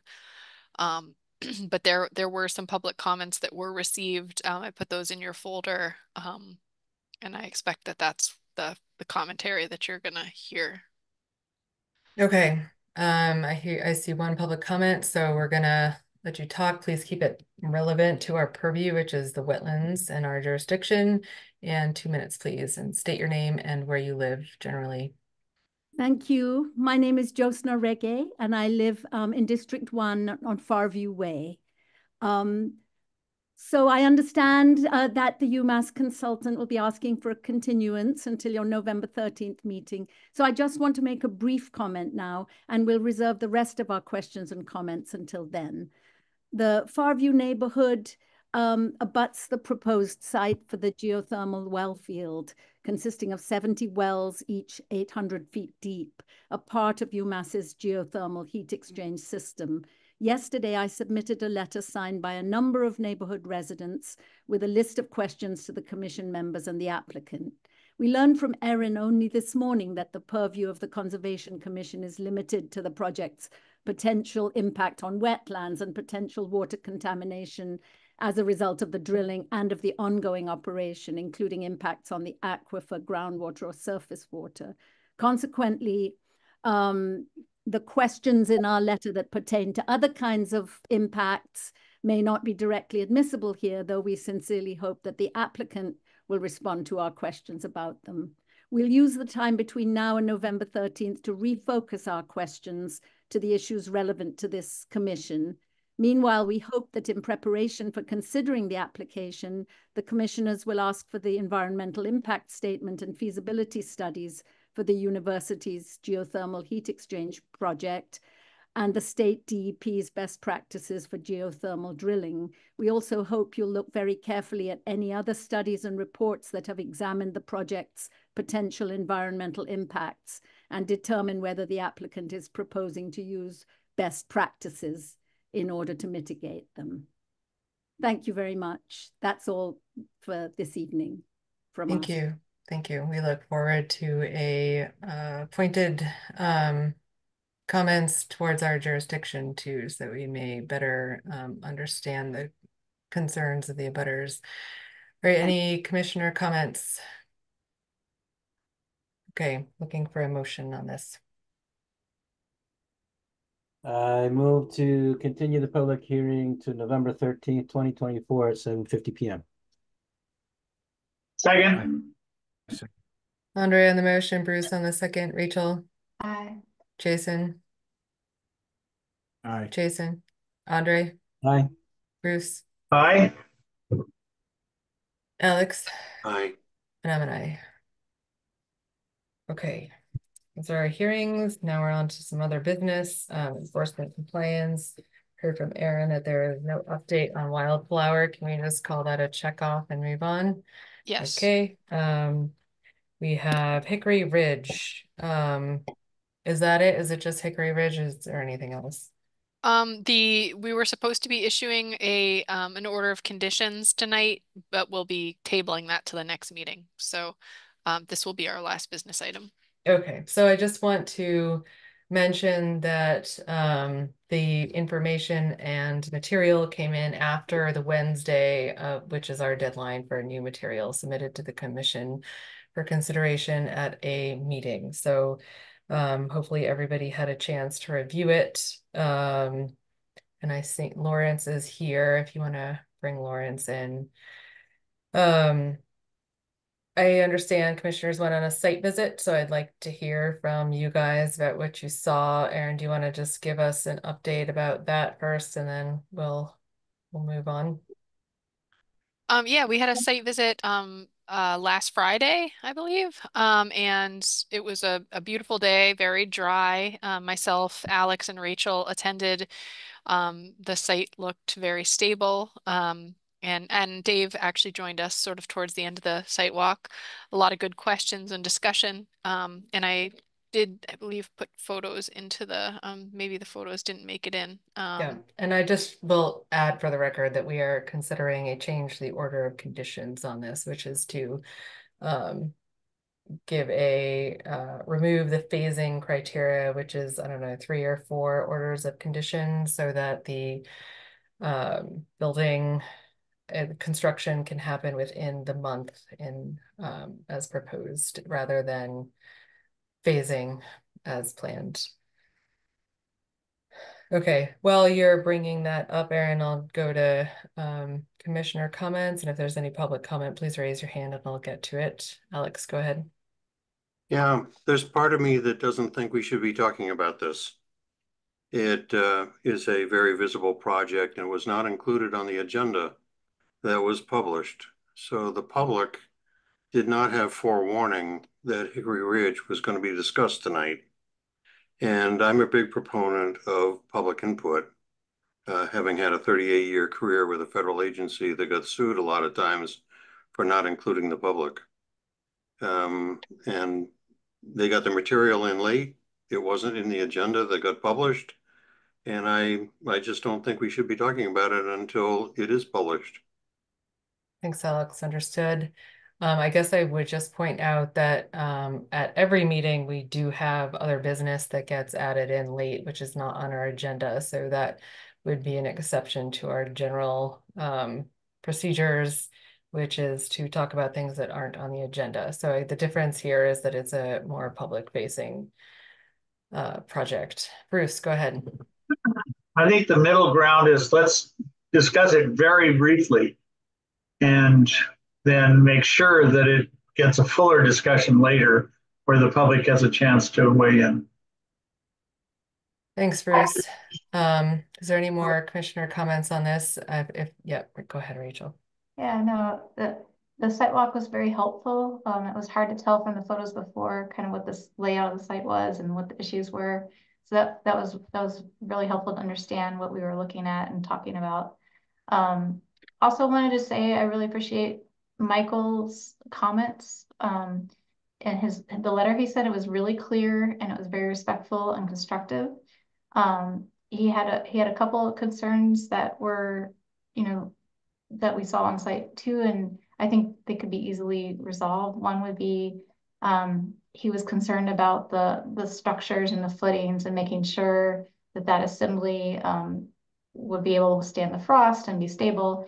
And I think if the town hasn't already received stamped engineering drawings for that particular construction method, it's something we could request.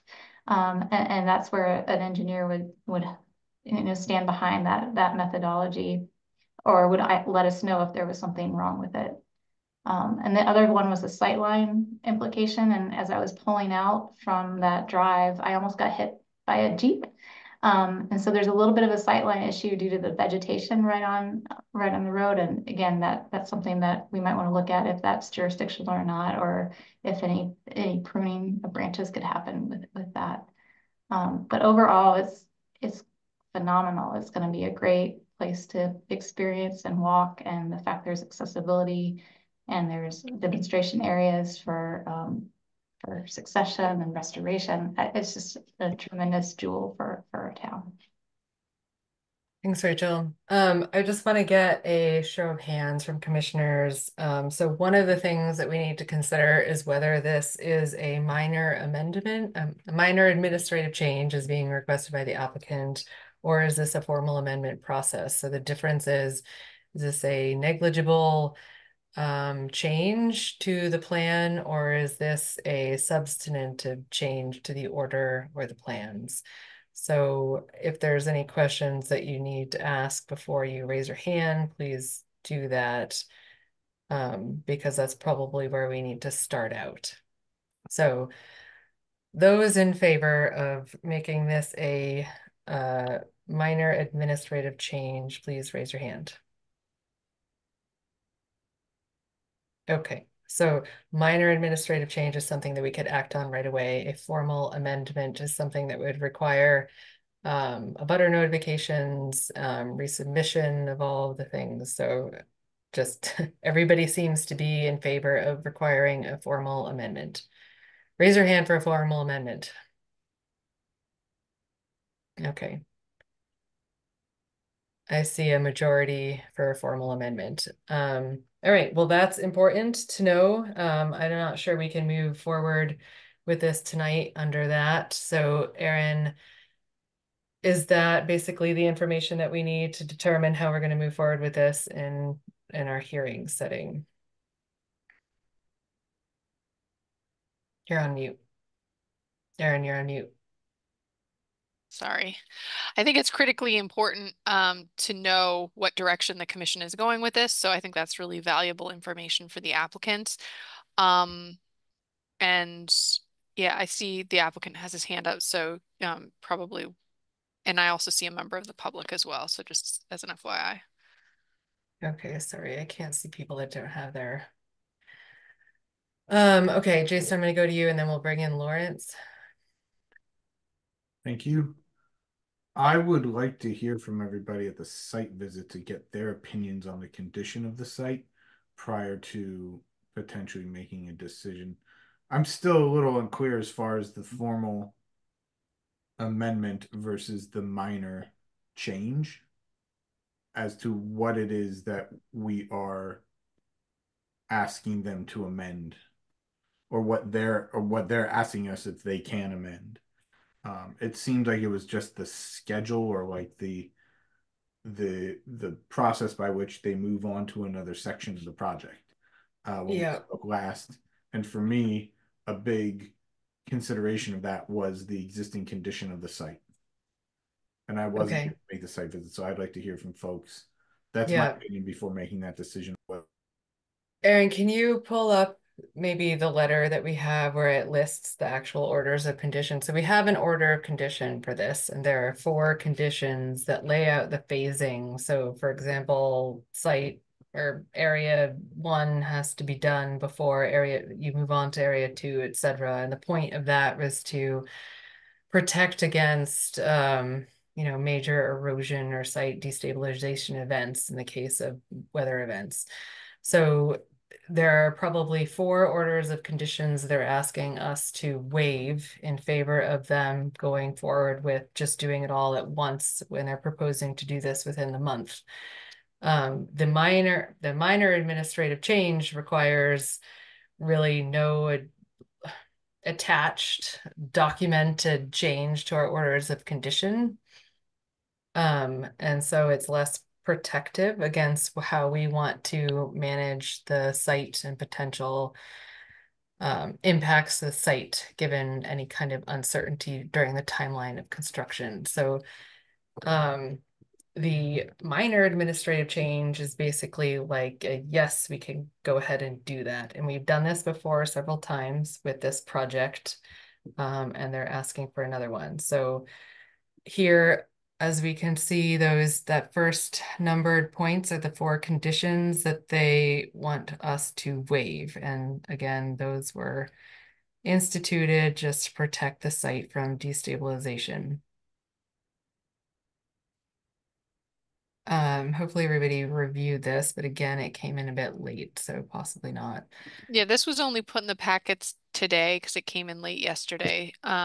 But there was an email, which I also attached, that provided a little information on the stabilization measures that had come in last Thursday afternoon. Okay, so they've come with their proposed timing and proposed stabilization measures. So basically, are we assessing whether this is a major change to the order of conditions, or is this a minor administrative change that is non-substantive and we can just move forward with it without a formal amendment? Is there anything else we'd like to relay in terms of the differences between those pathways, Erin?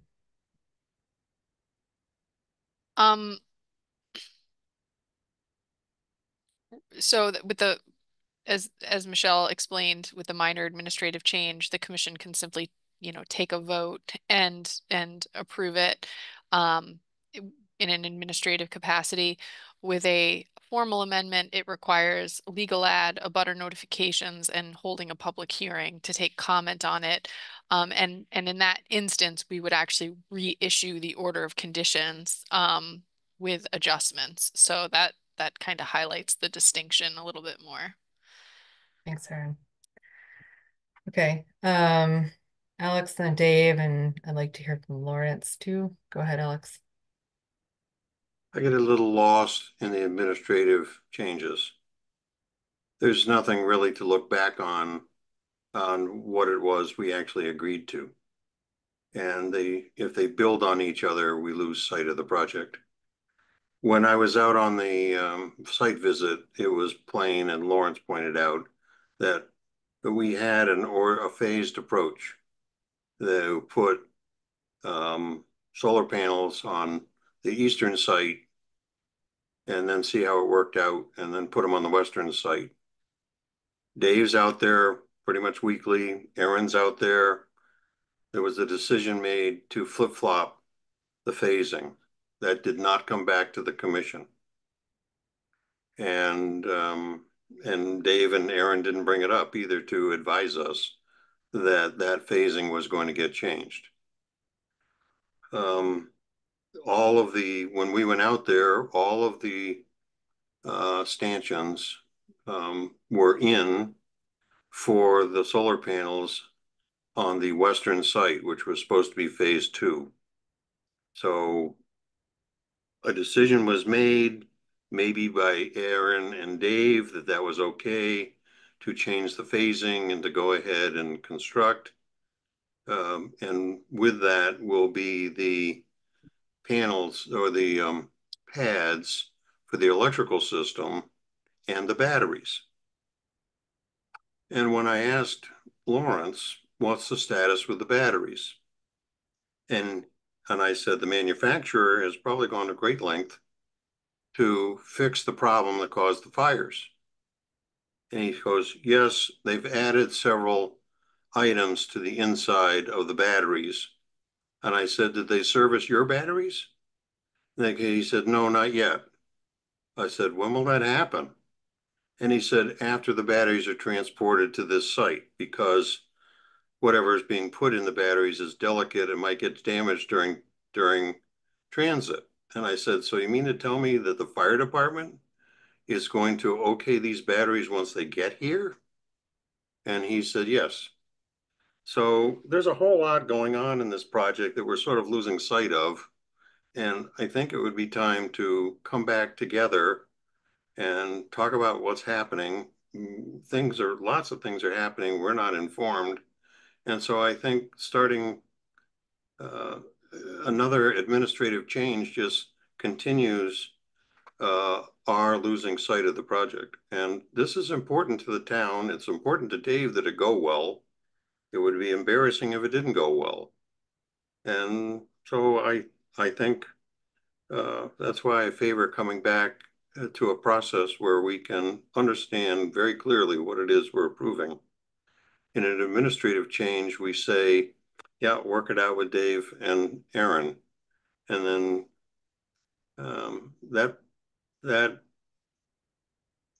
that's convenient, but this is a mature company. And I think what I saw coming in at the last minute past the deadline in an email was a bulleted list of what they wanted. Didn't look particularly professional. And I don't think it's respectful. So I would like to go back to the drawing board and not have another series of administrative changes. Thanks, Alex. So Alex has made a in favor proposition for a formal amendment and not a minor administrative change. Go ahead, Dave. Sure, a couple of just clarifying points. First of all, Alex and others, whether it's important to Dave or not is not the question before you tonight. It's really, I don't want to personalize this project or Pure Sky Solar's project or Hickory Ridge. It's not about me, it's about what the commission is comfortable with. I want to also make it clear that at no time did Aaron or Dave or me give permission for Pure Sky to move forward. So I think that responsibility rests solely with Lawrence and his team. And I'm sure I would like to hear from him. We haven't really heard from him tonight. I also want to make sure that we get back to Jason's question, which I thought was really quite relevant to this whole conversation, which is, he asked moments ago, what is the current condition of the site? And I think Rachel, Alex, who else was on that site visit? Aaron? I think it's really important for the commission to hear what is the current condition of the site, because regardless of whether you think this is a major amendment or minor amendment, whichever way you want to go on that is fine. But I think it's really important for the whole commission to hear what is the current condition of the site. I would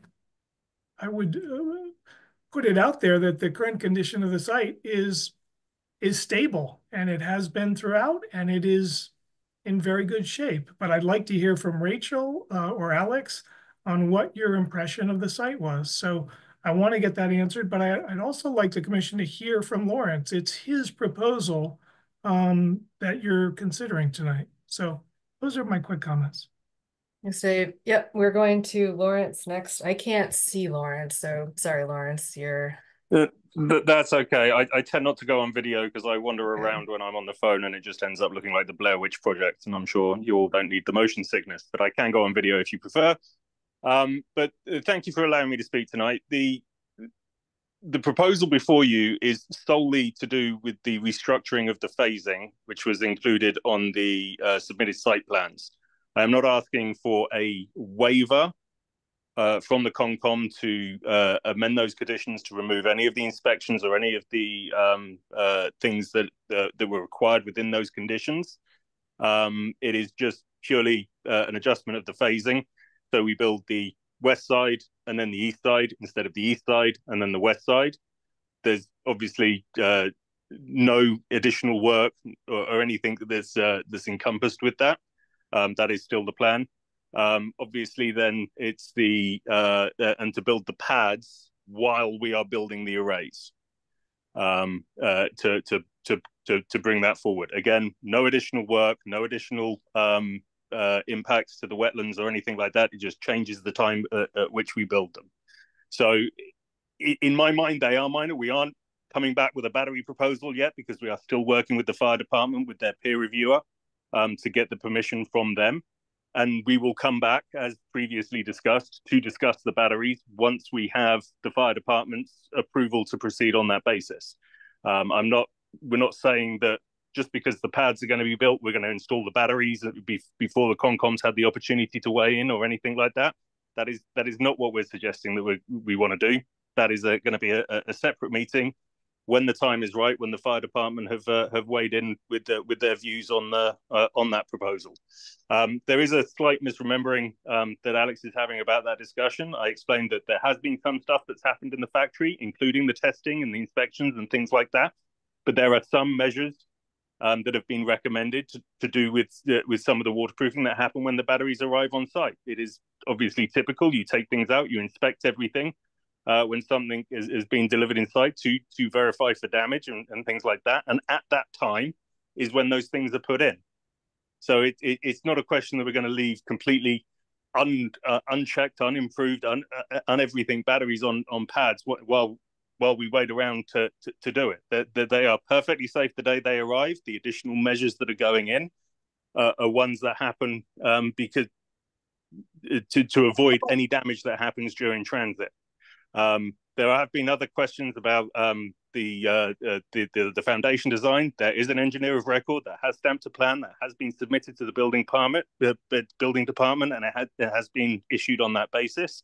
There is testing that happens on site with it's called pull testing. So after we install the piles, we rig them up to a testing machine and make sure that they're passing the minimum requirements set by the engineers.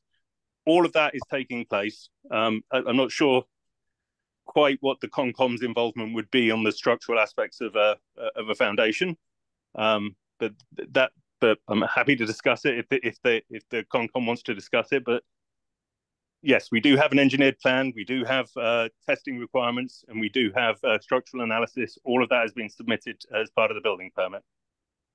Thanks, Lawrence. We don't need to discuss that. That's not our purview, but thank you for answering the question. So it's stamped. We're going to remove the battery component from this conversation. We're just talking about the phasing of the panels. So I want to hone us back in. And thank you for answering all the bigger picture questions, Lawrence. So the site is currently stable. I think that gives us the picture, and just again to talk about specifically what we're considering, which is like changing the phasing, which is in the order of the conditions. The phasing was there to minimize the impacts during construction and to manage them and to have some control over them. Okay, I've got 3 hands up. I think Rachel is first. Go ahead, Rachel. Just to answer Jason's question, the site is stable. The bare areas in the photographs are the gravel road base. The other areas around the future panels are vegetated currently. There were a couple bare patches, but they were not significant, and they will be reseeded. The erosion control barriers were in place around the perimeter of the work area. The site was clean and stable, and there was a significant set down area that had thick layers of a mulch, and it was stabilized. So the site was stable as is. And Lawrence can correct me if I'm wrong, but the reason for the switch, we were told, is due to some undulations in the topography, and they had to re-engineer or look at the structures themselves where they had first planned to install the structures, and that's why they moved to the other site due to timing.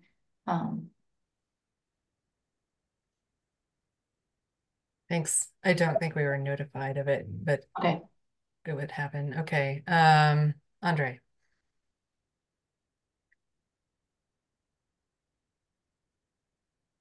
Yeah, I think Bruce was ahead of me there. Bruce waved it off.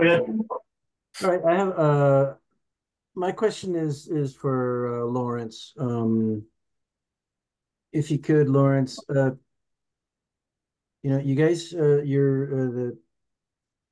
you had agreed to an order of conditions, and we've made a couple of changes, and the reason why we had the tiered, you know, I'm not sure, Lawrence, if you understood the reason why there's a tiered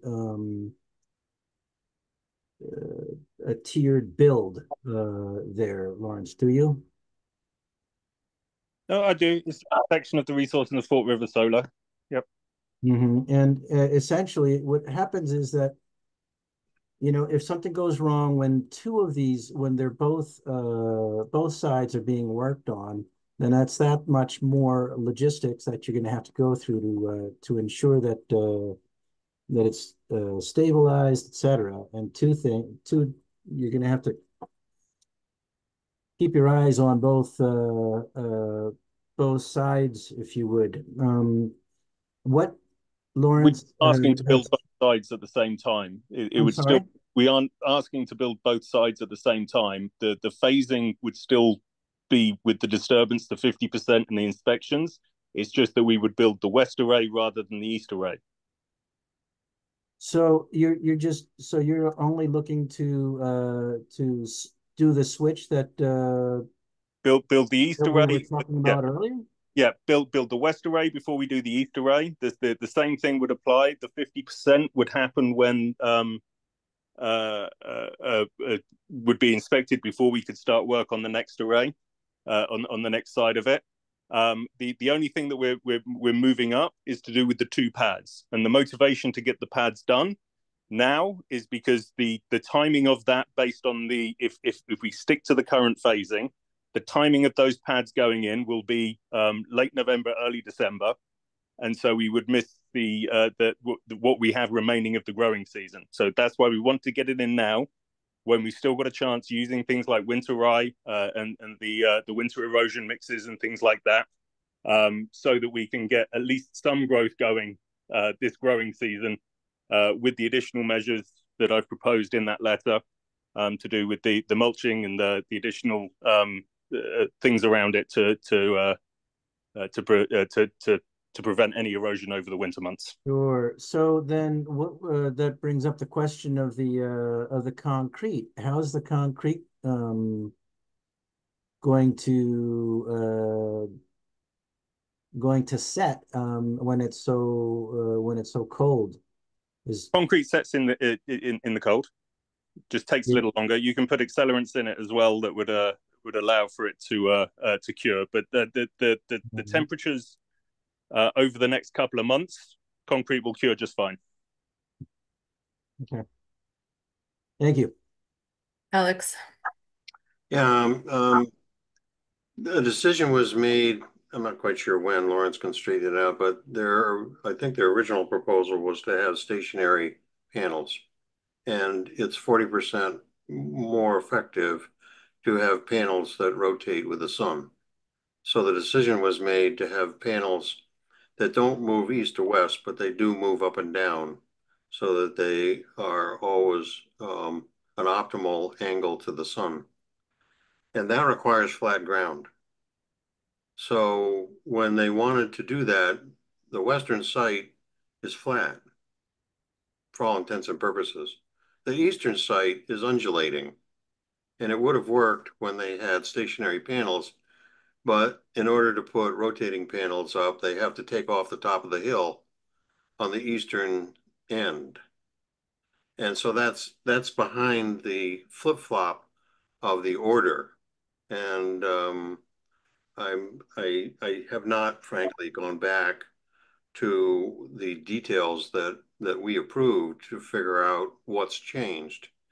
All I know is that we haven't heard from them much, and there's been changes on the fly for reasons that are very explainable. But we're going to be dealing with Pure Sky.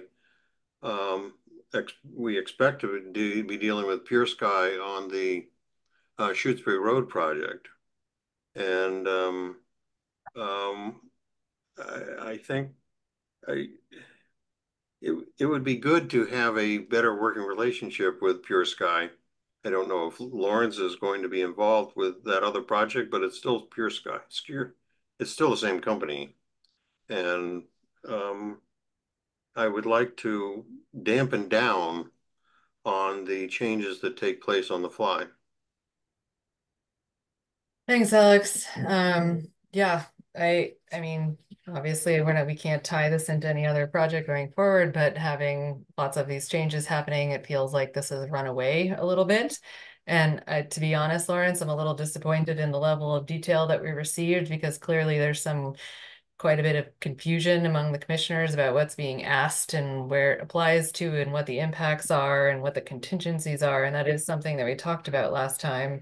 For example, it sounded to me from some staff updates that a lot of the time benchmarks haven't been made so far. And so what I'm thinking about is, what if you don't get it done on time? And what if we get into January and it's very dry now, but what if it's not in 2 months? And it doesn't look like in this email there's really any contingency for a stop work or, you know, reapply some phasing or anything like that. So it concerns me that approving this, you know, this email list of 1 through 8 timing doesn't really cover us for events that we are not expecting and that may destabilize the site. That it may not look like it's a problem now, but it could in the future. And we just really haven't covered that base with any of this.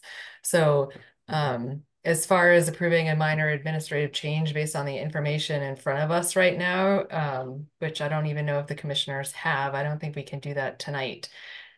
So at the very least, I would suggest having some kind of more appropriate and comprehensive plan that does also cover some unexpected or unplanned timeline aspects. We did about 15 minutes of discussion on this, commissioners, so I want to revisit the idea about whether or not your interest in moving forward as a minor administrative change, now that there's been some clarity from Lawrence about what exactly he's asking. So it's not necessarily it's a flipping in the west versus east, and also a doing the pads all at the same time. And just one thing to keep in mind there is that there's vehicle traffic involved, and that's not something we really talked about, but it will be heavy equipment going in and out of the site. Bruce. I'm noting that there's a member of the public with a hand raised. Yep, thanks, Bruce. Alex. I just want to remind you that this was not in the published agenda. The public was not notified that we're going to talk about this. And I think the commission needs to be wary of conducting business on very visible projects without including it in the agenda. Yeah, well, I don't want to. That doesn't mean there has to be a hearing, but it means the name Hickory Ridge needs to be in the agenda that gets published, so that at least people in the public know, or have the opportunity to know, that we're going to be talking about it. And in this particular instance, we're allowing a discussion go on, which is fairly lengthy, without notifying the public. And I think that's wrong. I mean, I agree to some extent, Alex, but it would be sort of unfair to any smaller project that also has abutters and interested parties to not apply that to them. So in some ways, this is pretty much our standard procedure, unless we change every single time that we don't discuss other business that was received. This is not a small project. I know, but some smaller projects might have just as invested abutters. I mean, it's relative. So we're not moving on this tonight, but I would like to hear from the commission if you're willing to move forward with a minor amendment tonight, because that will change the instructions that we give to the project proponent. So again, show of hands, who is willing to move forward with a minor amendment versus a minor administrative change versus a formal amendment? The minor administrative change being the one that we can just vote on easily without any additional abutter notifications, new order of conditions, or any formal paperwork. Okay. Minor administrative change, please raise your hand. I see one hand up. Or who is undecided? Hand up. Okay, so it looks like we have some decisiveness on request for a formal amendment. Okay, Michael Lipinski. Aaron, can you please allow Michael to talk? Hi, Mike Lipinski, 167 Shutesbury Road in Amherst. I want to reiterate what's been said about not having this item on the agenda. I'm only here because I'm really stubborn, and I stayed here sitting through many, many other sessions. Some of them were pretty interesting, but only because I'm stubborn am I here to hear this, because there was no mention on the agenda that this was going to take place. And something that would be considered major by you guys, I think is something that the public, or at least some members of the public, would be interested in. So I think it's important to at least put the words Hickory Ridge in your agenda. I think the most important thing that's come out here tonight is that Pure Sky basically has been doing what it wants, when it wants, without permission. Dave and Aaron supposedly have been supervising this project closely, and yet you have had trenches and conduit and concentrators put on both arrays. That doesn't happen overnight. It doesn't happen in one day. That's been ongoing. It's something that should be visible. They said that they did not give Pure Sky permission to do that. Pure Sky just did it. You have a whole Western array now of posts that are set that no one gave them permission to do. And yet now you're talking about amending the conditions. Well, they've already amended the conditions themselves. They just are running wild and doing what they feel like. I think that's a major concern. And this is a town project that's being closely supervised. Can you imagine what they're like when they're not closely supervised? So I'm very concerned about the fact that all this work has been done, supposedly that's supervised by the town, but these guys have been doing this stuff without permission, and it's big things. One last thing is the site looks great. It hasn't rained appreciably in 3 months. That's why it looks great. It's a major concern when it's wet there. One last thing, and it's a little off subject, but I think it's important. The emergency exit, my understanding is that that's being built on a grass road or packed grass or something. Think about it. When would the emergency exit be used? It would be used when Fort River is flooded. Why would the Fort River be flooded? Because there had been a period of very heavy rains or heavy snow melt. You now have the emergency exit with fire trucks coming down it, going across a soaking wet Hickory Ridge grass road. I think that that's a major concern, that you could get fire trucks just sinking down to the hubcaps in the mud. So I think someone needs to think about what that road should look like, because the only time it's going to be used is in those conditions. I think that's all I have to say for tonight. Thank you. Thank you, Michael. Okay. What I'm hearing from the commission is a fairly big deal. So I just want to take one more show of hands to confirm the affirmative that everybody here, minus Rachel, perhaps first last vote, is interested in seeing a formal amendment to the order of conditions, to update our order of conditions to change the phasing criteria. Okay. What was I'm confused. Okay. You say it's Please raise your hand. Please raise your hand if you support a formal amendment to the order of conditions. Okay. I see a majority, so that means that's how we're gonna be moving forward with this. Is there anything else that we need to provide to the applicant, Aaron, tonight? Lawrence has his hand up. Okay, sorry. There we go. Go ahead, Lawrence. I mean, it doesn't really matter now. It's just going to sort of clarify things that the panels changing was part of the original notice of intent. It was an old design from several years ago with the fixed tilt. Most of the undulations are going to be dealt with by the minor grading that we've already got the permission for. We're just talking about getting some longer posts, which is what are needed for the majority of that western array. And yeah, it was just really to say that we're not proposing any new additional work or anything other than that. It is just changing how we approach the existing work that's already been reviewed and approved by the Concom. Thanks, Lawrence. I guess I would just reiterate that there was a reason for the phasing to begin with, which was to protect the site from impacts given extreme weather events or just uncertain timelines. And I guess just in the future for any kind of requests for minor administrative changes, a more formal and informative and detailed package for us to review would probably be helpful in speeding up the process or giving enough information to the commissioners to help us make our decision. I mean, otherwise, I want to see this project move forward as quickly as possible. I think we just need to be confident that we know what's going on out there and that it's protected in the way that the Conservation Commission needs it to be protected. Is there anything else we need to do to wrap this one up tonight, Erin? I think I'll just need to debrief with Lawrence offline to determine sort of next steps, because I know there's other pieces to this that would require an amendment, and it seems like it would make more sense to do one amendment rather than multiple, because that's kind of, there's obviously a process involved with that. And so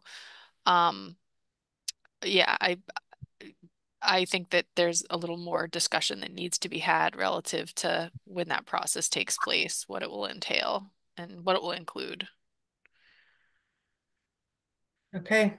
So I guess we'll have a bigger discussion later, which will be on the agenda and available for the public to attend. Okay, thank you, Lawrence. I guess we'll be in touch. All right, is that it for tonight? If there's any last public comment, please raise your hand. Otherwise, I think we're good. Michael, I still see your hand up. Did you have something additional or yeah, okay, we're good. All right. Well, looking for a motion to adjourn, commissioners. I motion to adjourn. Second. Jason on the motion, Bruce on the second, Rachel. Aye. Jason. Aye. Alex. Aye, it is 9:50. Thank you, Alex. Bruce.